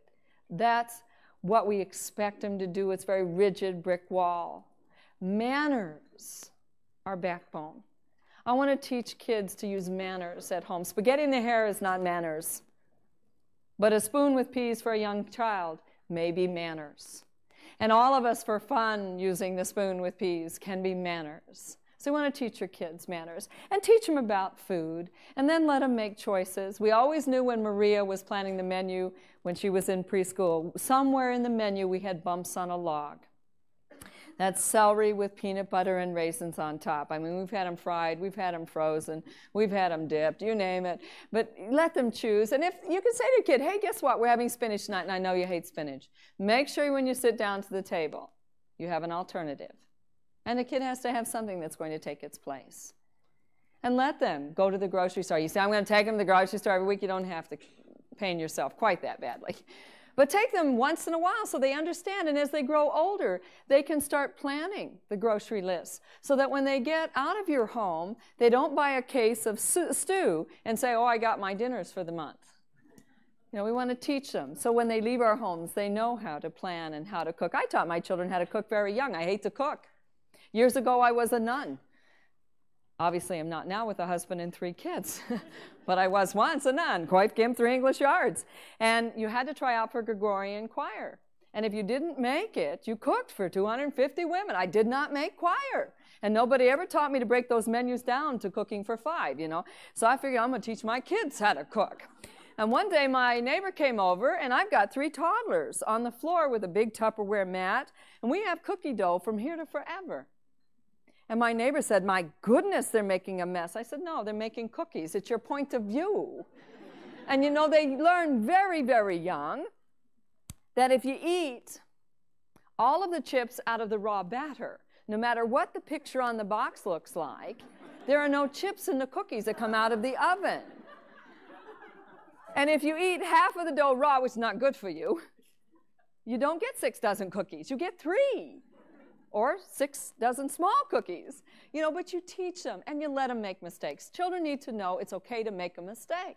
But watch how we do it with our toddlers. We say, be careful of the glass, don't drop the glass, be careful of the glass, crash, it is on the floor, broken. We get hysterical. You klutzy kid, I swear, you're going to use Tupperware the next 30 years of your life, get out of this kitchen.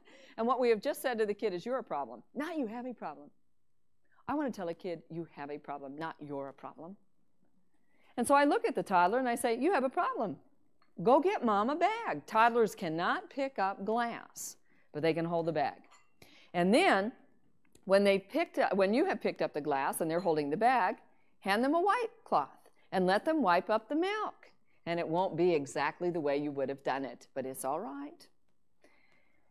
And they mop up the milk, and then you hand them 2 plastic glasses and you say, which of these 2 would you like to use today?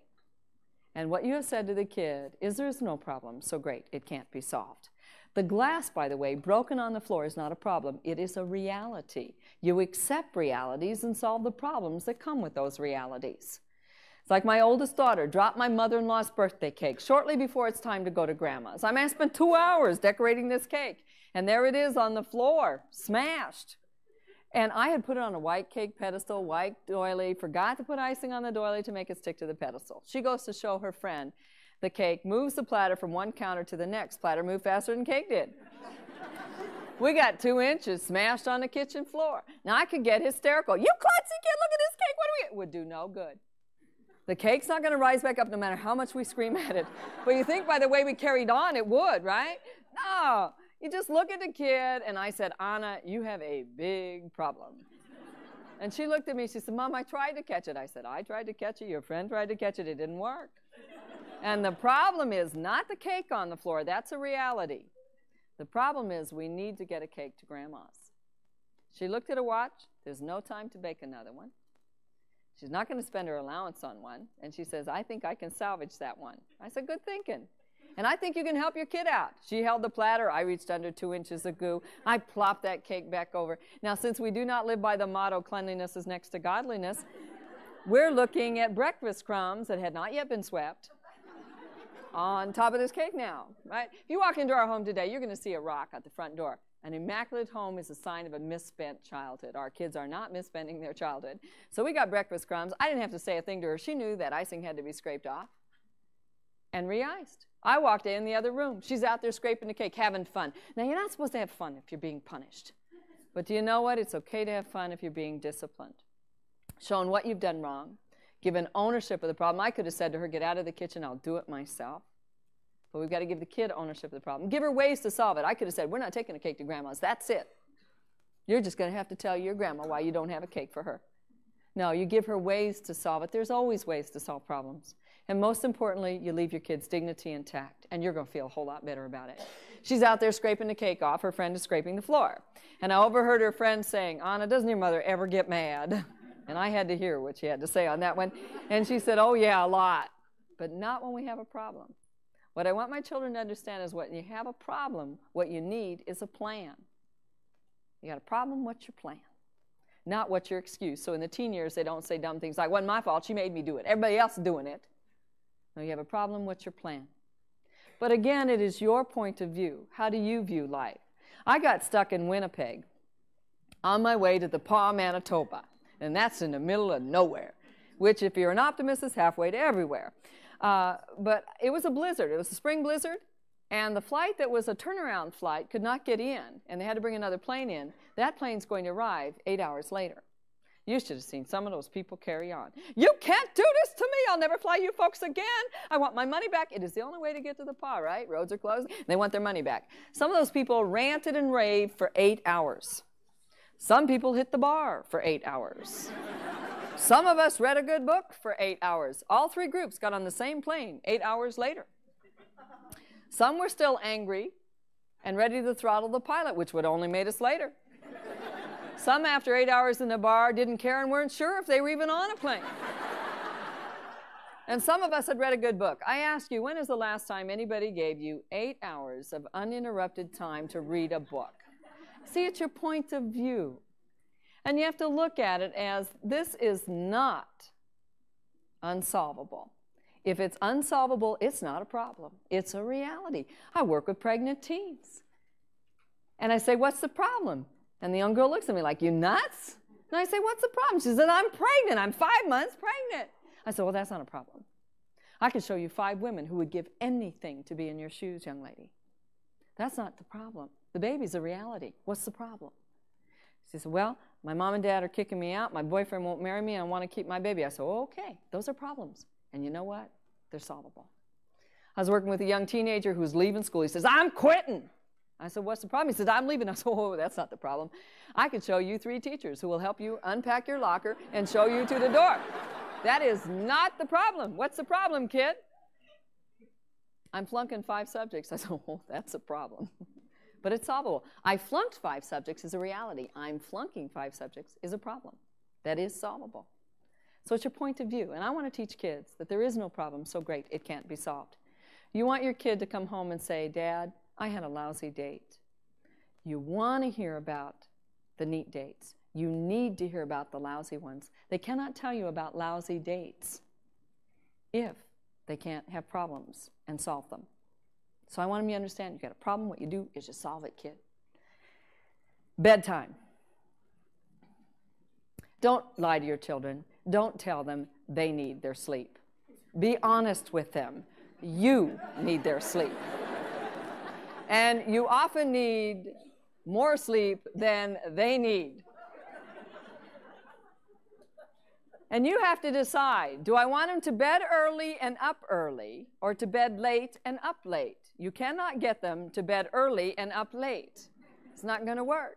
But you as a family have to look at what works in your house. Some of you would prefer, because of the kinds of work you're involved in and the like, and your own body clock, that you'd like your kids up later at night. I've seen people scowl at other people whose kids are up late, and I think, well, hey, wait a minute, do they get to sleep in the morning? I'm a morning person. I like to see them early in the morning. But you have to do what you can live with, and you set what works for your family. But often we make bedtime such a disaster. We say, kids, time to go to bed, and they complain about it. But then we get them up, we tuck them in, we read a little story to them, we smile, and then we go down to have some quiet time to ourselves or with our spouses, and a kid comes down the stairs. Mom, would you come stay with me? Hon, I've been with you all day. Oh, come on, I'll tuck you in one more time. You tuck them in, you hug them. You're downstairs, ready to have some peace and quiet. Another kid comes down the stairs. Mommy, I have to go potty. What do you mean you have to go potty? I asked you if you had to go potty before. The interesting thing about young bodies is they can be running around, especially little boys, running around a whole lot. And you say, do you have to go potty? Mm-mm. But they lay down and relax, and their bladder goes full. Don't tell them if you'd have gone before. How would you like it if you're laying in bed and your spouse says, if you'd have gone to the bathroom before, you wouldn't have to get up and go now. Again, think about it. You don't treat kids in a way you yourself would not want to be treated, right? So when you got to go, you got to go. But you're sitting down now, starting to read a good book, and a third kid comes down. Mommy, there's a monster under my... There are no monsters under your bed. And you go up and you look under his bed. And you say, why is she looking if there's no monsters under my bed? But now you've had it. If any of you come down one more time, you are all going to bed 2 hours earlier, and you start ranting and raving. You throw them in bed. They are crying their hearts out. You feel awful and angry, and then they fall asleep. And then you go look at them, and you feel guilty all night long. Now, all the time you have is ruined. Now, what I recommend, when they were little, it was easier, very easy. I nursed my children. They fell asleep nursing. When they got to be toddlers, the doctor said, let them cry. My husband and I couldn't tolerate that because we said, hey, if we were going to cry, we want somebody with us We'd want somebody to be with us. So I'm going to treat them that way, and I'm glad we didn't. We stayed with them. And what we decided is at 18, they won't want us, at least not us, to put them to bed.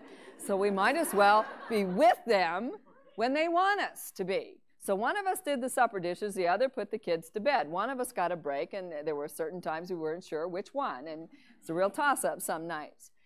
But we put the kids down. You go up and brush your teeth with them. It's great modeling. Besides, if you brush your teeth, you rarely make a run on the 7-Eleven because then you got to brush your teeth again.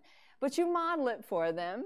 You're in there brushing instead of them coming down the stairs and you say, did you brush your teeth? After you sent them up to brush their teeth. Well, you know they did.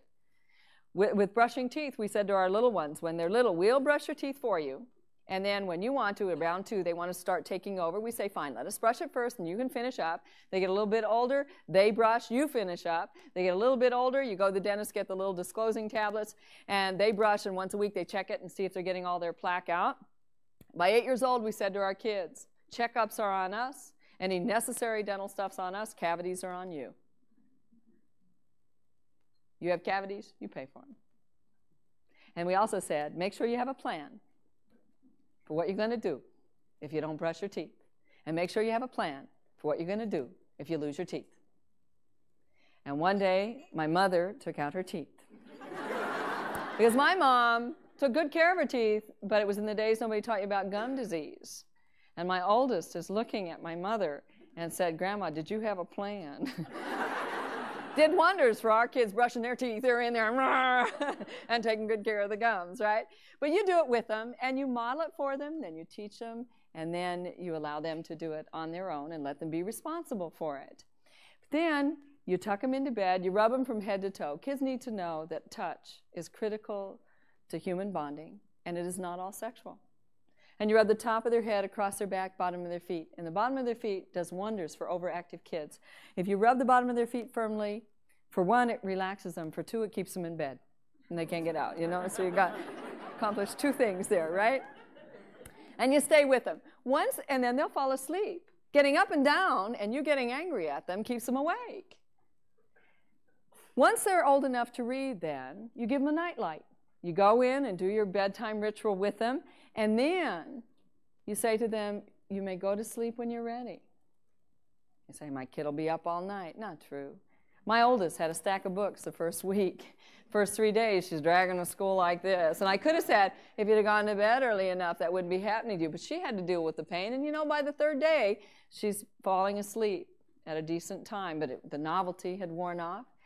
And you have given them the gift of reading and the gift of the ability to fall asleep without a sleeping pill. What good gifts to give your kids. And then as they reach the teen years, you have to decide, do we need the house or do they get it? And that's a legit question. Some of you need more sleep than your teenager needs, so you say, kid, lock up. When you're done, turn the lights out. Others of you are like I was, and I said, I need the time alone at night. So at 9:30, you need to be in your bedroom, at your desk or in your bed. Choice is yours. But I need some space here, and I think that's fair. And don't go past your kid's bedroom door at midnight, look in and find them working on a term paper and say to them, if you'd have done that 3 weeks ago, they know that. Some of you stayed up at the end of April all night long. Now, some of you had a spouse who mini-lectured you. If you'd have done the taxes in January, you wouldn't be doing them tonight. But you did it because there's a consequence if you don't. There is tremendous dignity if a kid overcomes what appears to be an unsurmountable odd to reach a goal. There is no dignity when we come up with a good excuse or get nagged.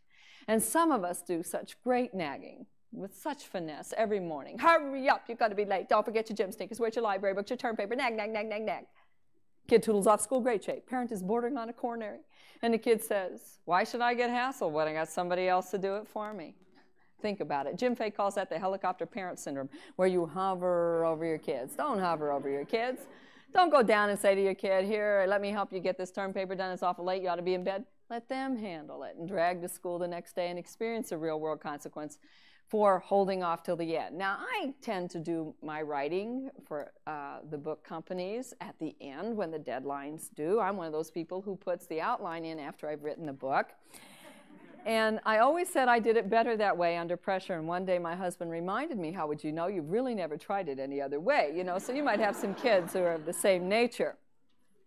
But you let your adolescents determine, within limits, what time they need to go to bed. And if you get a phone call from school that there's a serious problem, that's when you have to deal with it as a sleep problem.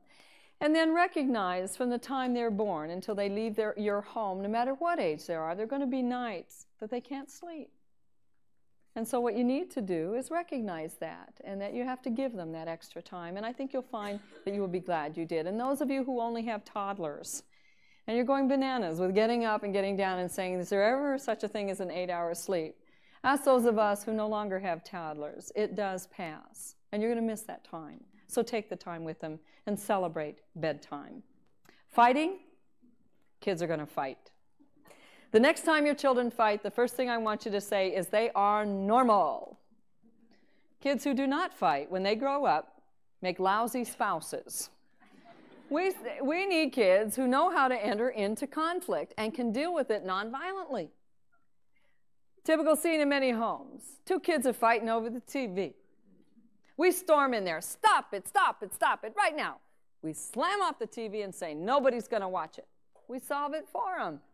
What you need to understand is the slower you walk and the quieter you are, the better your chances of it being over before you get there.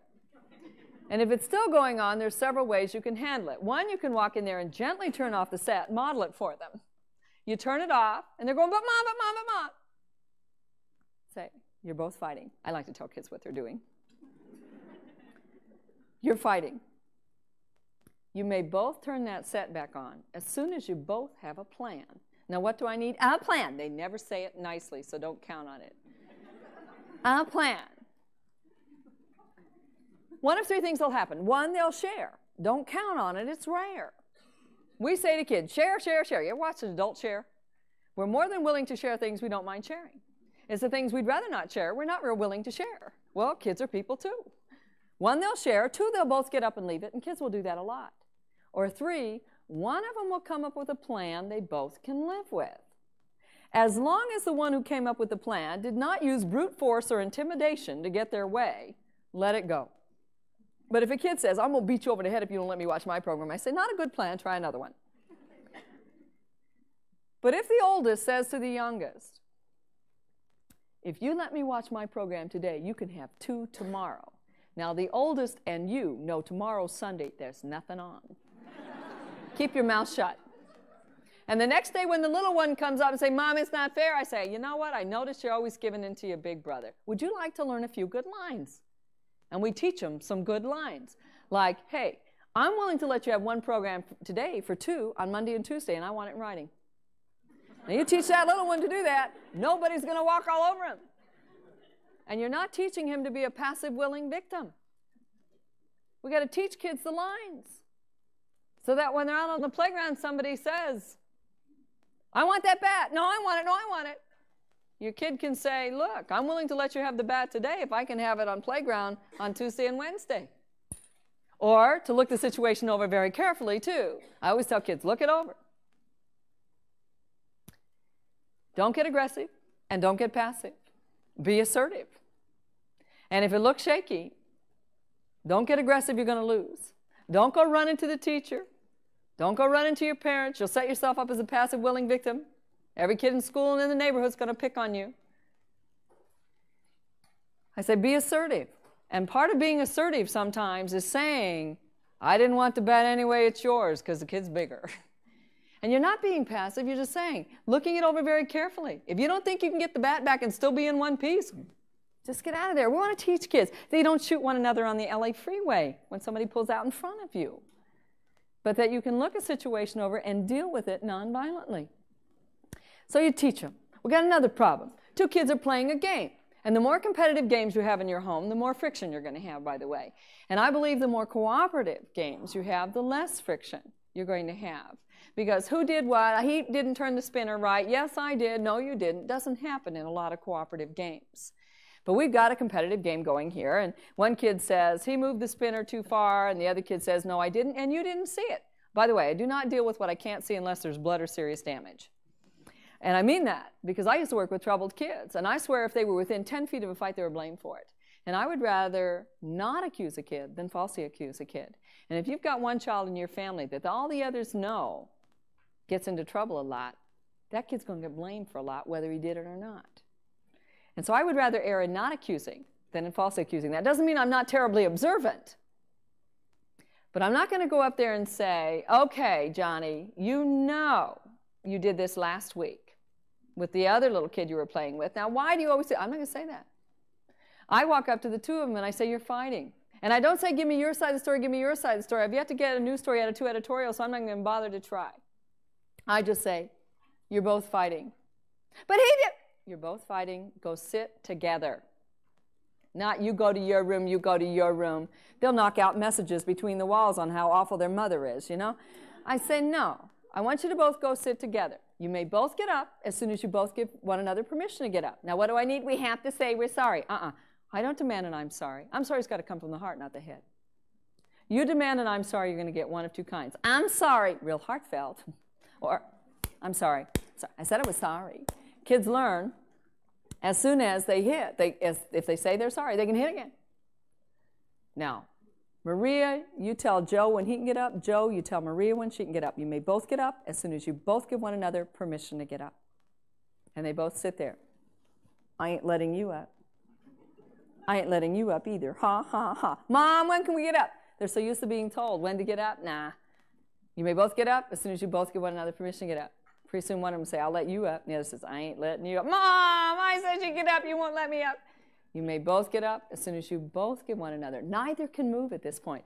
If you look at it, both have control over the other person, but that control is dependent on the power of the other person. It's a mutual thing. And pretty soon they both say, this is dumb. I'll let you up, I'll let you up. And they both get up and you say, but they haven't been punished yet. My goal is not to punish, it's to discipline. Show them what they've done wrong, give them ownership of the problem, give them ways to solve it, leave their dignity intact. You say, but they haven't dealt with it yet. You're right. The only reason you have them sit is to cool off. Kids cannot deal with a conflict when they're angry. So when they're cooled off, they will not give one another permission to get up unless they're cooled off. You're not going to hear a kid saying, get up. It just won't happen. So when they finally give one another permission to get up, they can go over and do one of three things with that game. Share, both get up and leave it, or one of them come up with a plan they both can live with. There's one exception to that, and in our home, if you hit, you sit. You sit in the rocker or go to your room. And if it's a neighbor kid, you go to the rocker or go home. No questions asked. The kids need to understand that that is not a way of dealing with conflict that's appropriate. I've had a neighbor kid smack another kid, and before I could even get down to the playroom, he's coming up the steps going, I'm going to the rocker, Mrs. C, because they know at our house if you hit, you sit. You sit until you feel ready to go down, talk with the other person about what's happened, resolve it without hitting. And if a little kid goes up and he sits, he says, I'm ready to go down, I say, just show me you are. I don't make them sit for 5 minutes. Try making your spouse sit for 5 minutes while they're angry. No.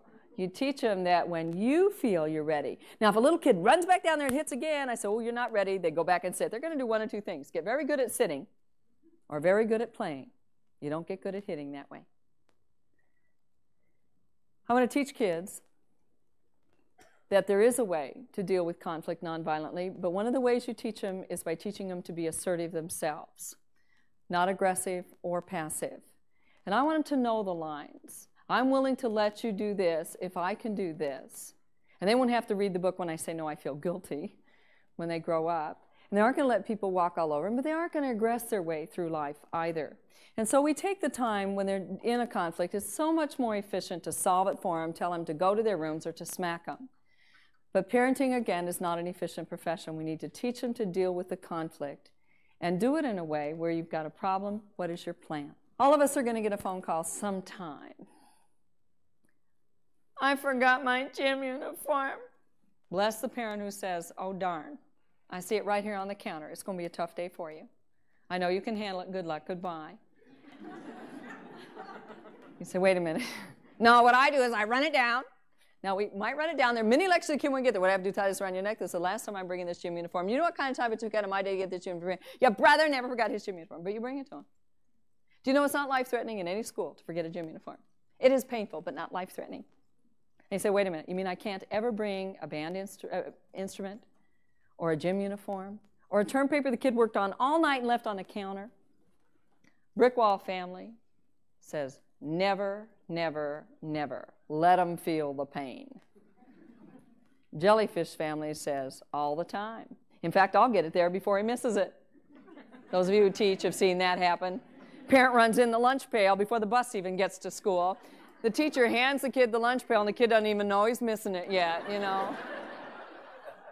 Backbone family says, yeah, once in a while you can. Once in a while, you can bring something for your kid. There's a time to help your kid out because you treat kids the way you want to be treated.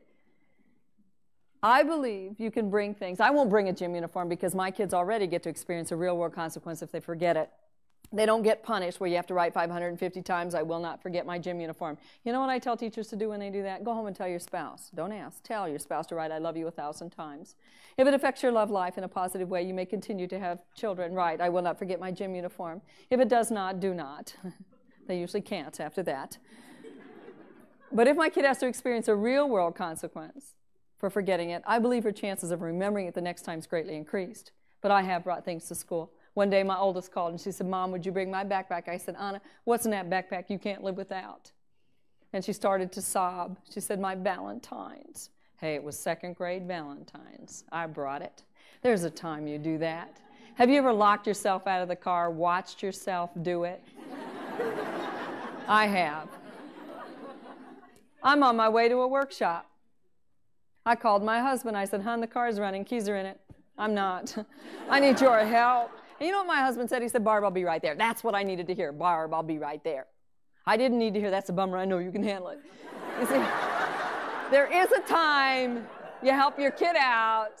And those of you who have adolescents, when their car breaks down, don't give them grief about, I told you to check the oil. You know you should have checked the fan belt. I told you that tire looked low. Because I guarantee you do that to your adolescent. 3 weeks later, your car's going to break down. The only kid at home with a vehicle that moves and keys to drive it is that kid. And you'll get the same lecture you gave him. But you don't want to rescue. You don't want to punish. You want to discipline your kids. And you say, well, that's a minor issue. All of us, because we are parents, may someday get the phone call you would rather not get.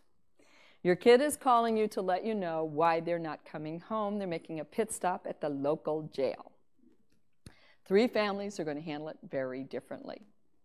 Brick wall family, tough cookie, sit. Now the problem with that is what you have just said to your kid is if you're well behaved, I love you. If you don't, I won't. And I want to teach kids that my love for them is not conditional. My likes and dislikes are very conditional. You don't have to like the funny-looking hair, the strange earring in the nose, and the silly-looking shoes. You don't have to like that. But your love has to go beyond that. But Brick Wall says, tough cookies sit. Jellyfish family gets down as fast as they can. Mini lectures spouse on the way. I told you this would happen if you let them go with those kids. I knew it, I knew it, I knew it. Mini lectures a kid. I told you not to hang around with those kids. Bails the kid out. Shows up in court for them. Oh, if they even let it get to court. Jellyfish families rarely do. If they've got connections in the community, they take care of it. So the kid never has to do anything about it. The chances of the kid staying out of trouble are about as good as the energy the kid used up, which is nothing. Backbone family gets down there as fast as they can and said, kid, we love you. You're in trouble, but we know you can handle it. We brought a list of lawyers we think might take your case. Good luck. And you can even star a few if you'd like. But you let the kid do the contacts right there. You bail them out, but you do it on a 90-day note. And you collect something for collateral. And they're real shocked when they have nothing else but their stereo. My stereo, you want my... Hey, we don't take it unless you default in the payment. The bank doesn't get our house unless we default in the payment. You show up in court with them, but you stand behind them. And they may even cut their hair when the best you could get was a ponytail for the family pictures, you know, because it looks short that way, but the lawyer may have suggested that they dress nicely and cut their hair. You stand up behind them and let them handle it. When the judge comes in and starts talking to you, you say, Your Honor, we're not in trouble, he is. You ever seen a nervous juvenile delinquent? It's healthy. And you let them handle it. It is painful, but they will grow in that experience. Because you've disciplined them. You've shown them what they've done wrong. You've given them ownership of the problem. You give them ways to solve it, left their dignity intact. And I promise you, you will get your money back one of 2 ways. One, they pay you back. And if they're paying you back in installments, rather than balloon. I always like to ask them about a balloon or installment. They're usually so nervous that balloon is out of the question. They don't know what it means, and so they go for the installment. If it's an installment and they're going out on a date in the middle of the installment payments, don't say, you're going out on a date. What are you going to do with the other $50 you owe me? The bank doesn't call you and say, oh, I noticed some airline tickets going through. What are your plans for the house payment? You know, you treat kids the way you want to be treated, right? The one, they pay you back, or two, they don't pay you back. And you say, I get my money back too? Yeah. Because what you do on the 90th day is you take that stereo and hawk it. Take it down to the local pawn shop. And you get your $90. And you hand the pawn shop slip to your child. You hawked my stereo. Well, hey, you say what you mean what you say, do what you say. You say, oh, I couldn't do that. You have an obligation to do that to your kid. You have an obligation to say what you mean what you say, and do what you said you were going to do. Let's look just very quickly at the 3 children at the 3 ages of rebellion. All 3 kids at 2 need to be able to say, I can be me. Children at 5 need to be able to say, I can be me. And they need to be able to say it in the teen years, I can be me. Now at 2, it's I can be me apart from mom. And dad is saying, I don't understand why you're having trouble with this kid. He's such a good kid. Mother's going bananas. At 5, it's against mom and dad saying, what's wrong with this kid? Why won't he do anything I need him to do? And mom saying, it'll pass. I've been through it once already. At puberty, it's against the entire older generation, of which you and I happen to be a member. Let's take that kid at the teen years. All 3 kids are trying to say, I can be me. But brick wall, jellyfish, and backbone family are going to handle it differently. Brick wall. Kid comes in with his hair frizzed. Not life-threatened, just frizzed. No kid of mine's walking out the door with his hair looking like that. You get it straight right now, or you're not leaving here. And the kid goes, darn, I can't be me. Kid comes in, a little bit of makeup on. Used to only be girls we were concerned about. No kid of mine's walking out the door with makeup on like that. You get it off your face right now. And the kid says, darn, I can't be me. Kid comes in.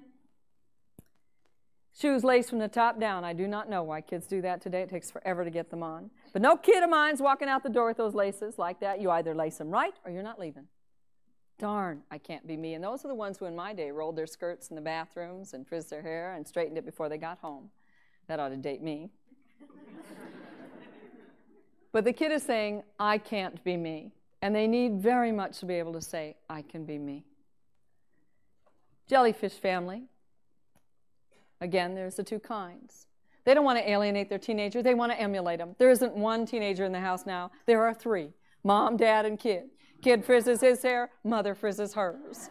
And the kid says, darn, I can't be me. Kid comes in with a new dance step, not life-threatening or morally threatening. There's a few of those around today. And dad says, would you teach that to us? And the kid goes, darn, I can't be me. And the kid has to put up with his parents breakdancing at the school assembly. It's terrible.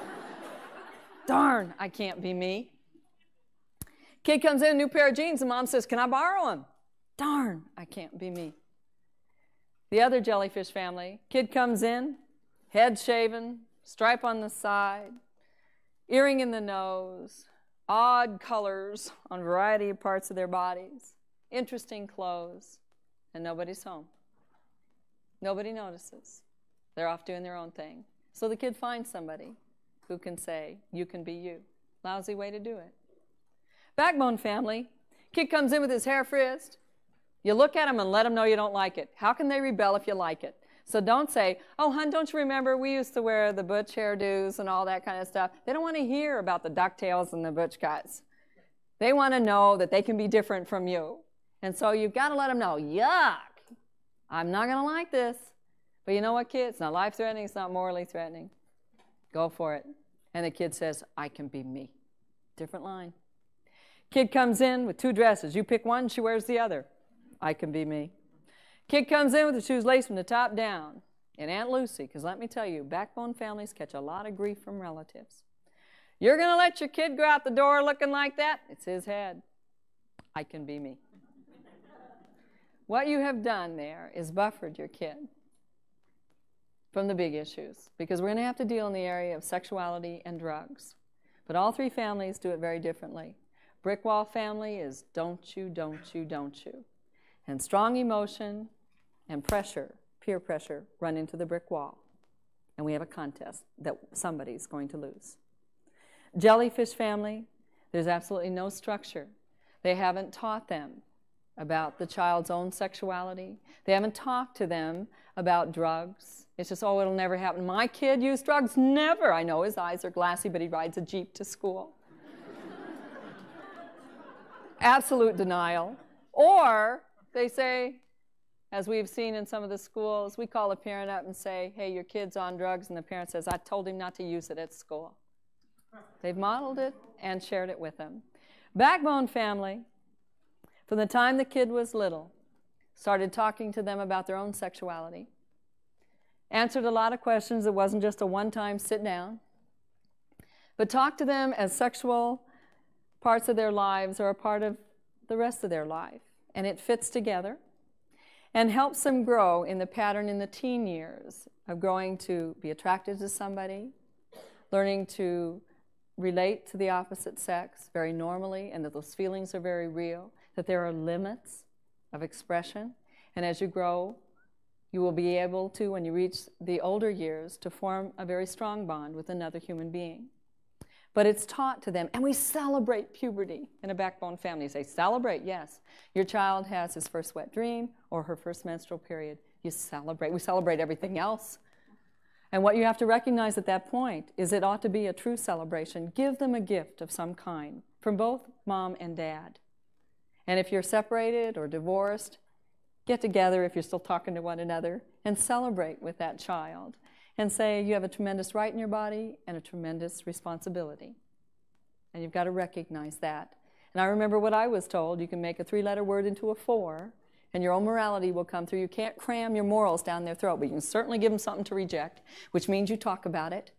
You celebrate that, and you talk with them, and you give them the gift of becoming their mentor. Because I believe you parent them until they reach puberty. And a backbone family then says, hey, they don't need a parent anymore. What they need is a mentor, a model, and a guide. You guide them through the teen years. In adulthood, they can become your good friend. Some of you are not yet a friend of your own parents. They haven't quit parenting you yet. You have to move out of that role, and as they reach puberty, into the mentorship. But a backbone family has done that. They've let them make mistakes. They've talked to them about, here are some responsibilities, here are decisions, and they constantly increased it. And said, kid, there's no problem so great it can't be solved. And they've taught the kid, you can like yourself, you can think for yourself, and there is no problem so great it can't be solved. Does that mean your backbone family, a kid will never make a big mistake? No. There's no way to totally inoculate them from sexual promiscuity, drug abuse, or suicide. The only way I know to do that is lock them up till they're 30. And then you have an immature 30-year-old on your hands, which I think is far worse than any 15-year-old I've ever met. No. A backbone family, though, will welcome a kid home no matter what kind of mistake they've made. And you say, hey, my kid can always come home. Then maybe you're more backbone than you thought you were. And after you've done all that, and you're kind, caring, consistent, and you're firm, and you're fair, and you say what you mean, and you mean what you say, and you do what you said you're going to do, you've eliminated sarcasm, ridicule, and embarrassment from your vocabulary with your kids. You've got structure around mealtime, around bedtime, around chores, around fighting. You got all that. And you get home tonight and your kids are asleep. I'd like you to walk into their bedrooms this evening and look down at each one of them and remind yourself that there is one thing you and I, as parents, cannot do. Nor do we want to if we really think about it, and that's control our children's will, that spirit to be themselves apart from you and me. They are not ours to possess, control, manipulate, or even to make mind. What they are is what Gibran said they were, life longing for itself. They are gifts to us. Now, granted, some came in very unique packaging, but they are gifts to us, and we've got to treat them as a gift. We have to encourage this next generation to become all they can become, not what we want them to become. That is so narrow-minded. You and I can't even begin to dream the dreams this next generation is going to dream, or answer the questions that will be put to them. You want them to make wise choices, then every day give them the opportunity to make lots of choices, including some dumb ones. And unless the dumb ones are life-threatening or morally threatening, in which case you do have to intervene. But if it's not life-threatening or morally threatening, as painful as it is, allow them to experience the real-world consequences for their own irresponsibility. Don't be out in front to rescue or over to punish, but as they're falling down, to stand behind them and guide them. And I think one of the ways you guide them is with the 6 critical life messages. I believe in you. I trust in you. I know you can handle this. You are listened to, you are cared for, and you are very important to me. And if we're going to give kids those 6 critical life messages, I have an assignment for each one of you this evening. I would like you to take time every day and model it for them. And the best way I know to model those messages for your children is to take at least 1/2 hour out of your day every day and give it to the only person that's going to spend the rest of your life with you, and that's you. Hey, spouses can come and go. Kids can come and go. Whole communities can come and go. You're honestly the only person you can absolutely count on being there when you need you the most. So I want you to take that 1/2 hour and do something that says, I like me. And I know some of you are sitting there saying, woman, you do not understand. We're talking laundry piled this high, dishes piled this high, 3 kids and 1 on the way, and you want me to give myself a 1/2 hour? You bet I do. Because let me tell you something. You don't give yourself a 1/2 hour, I promise you, nobody else is going to give it to you. You must believe first that you're worth it before you can impress on kids that they're worth it. So take that 1/2 hour, run, pray, read a good book, sit, take a long shower, don't eat a hunk of chocolate cake, you'll regret it. But do something that says, I like me. And when you've done that, what you'll find is not that you're the perfect parent, not that you have the best behaved kids in school or the kids with the highest test scores. You give yourself 1/2 hour, I promise you, you're going to have something greater. You're going to have the energy every day to know 3 things. I like myself. I can think for myself. And truly in parenting today, there is no problem so great it can't be solved. And you will find yourself winning at parenting, not beating kids, not controlling them, not making them mind.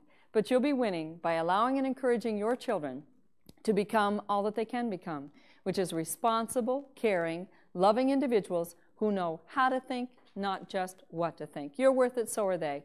And if that's not enough reason to take the time to develop a strong backbone in your family today, I'd like to leave you with this last reason. It's called old age. You and I are hopefully going to get the opportunity to grow older. And the generation we are now investing our time, our energy, and I believe in parenting, our lives. If we can raise this next generation to believe they can love themselves, and then in being able to love themselves can extend themselves in a loving way to others. If we can teach them that they can think for themselves, and in being able to think for themselves would never allow others, like governments or drug dealers or friends, to manipulate them, nor would they choose to manipulate others for their own gain. If we can teach them they don't have to be good-looking, bright, thin, and young, that silly medium exchange in our culture, but that because they are, they have dignity and worth.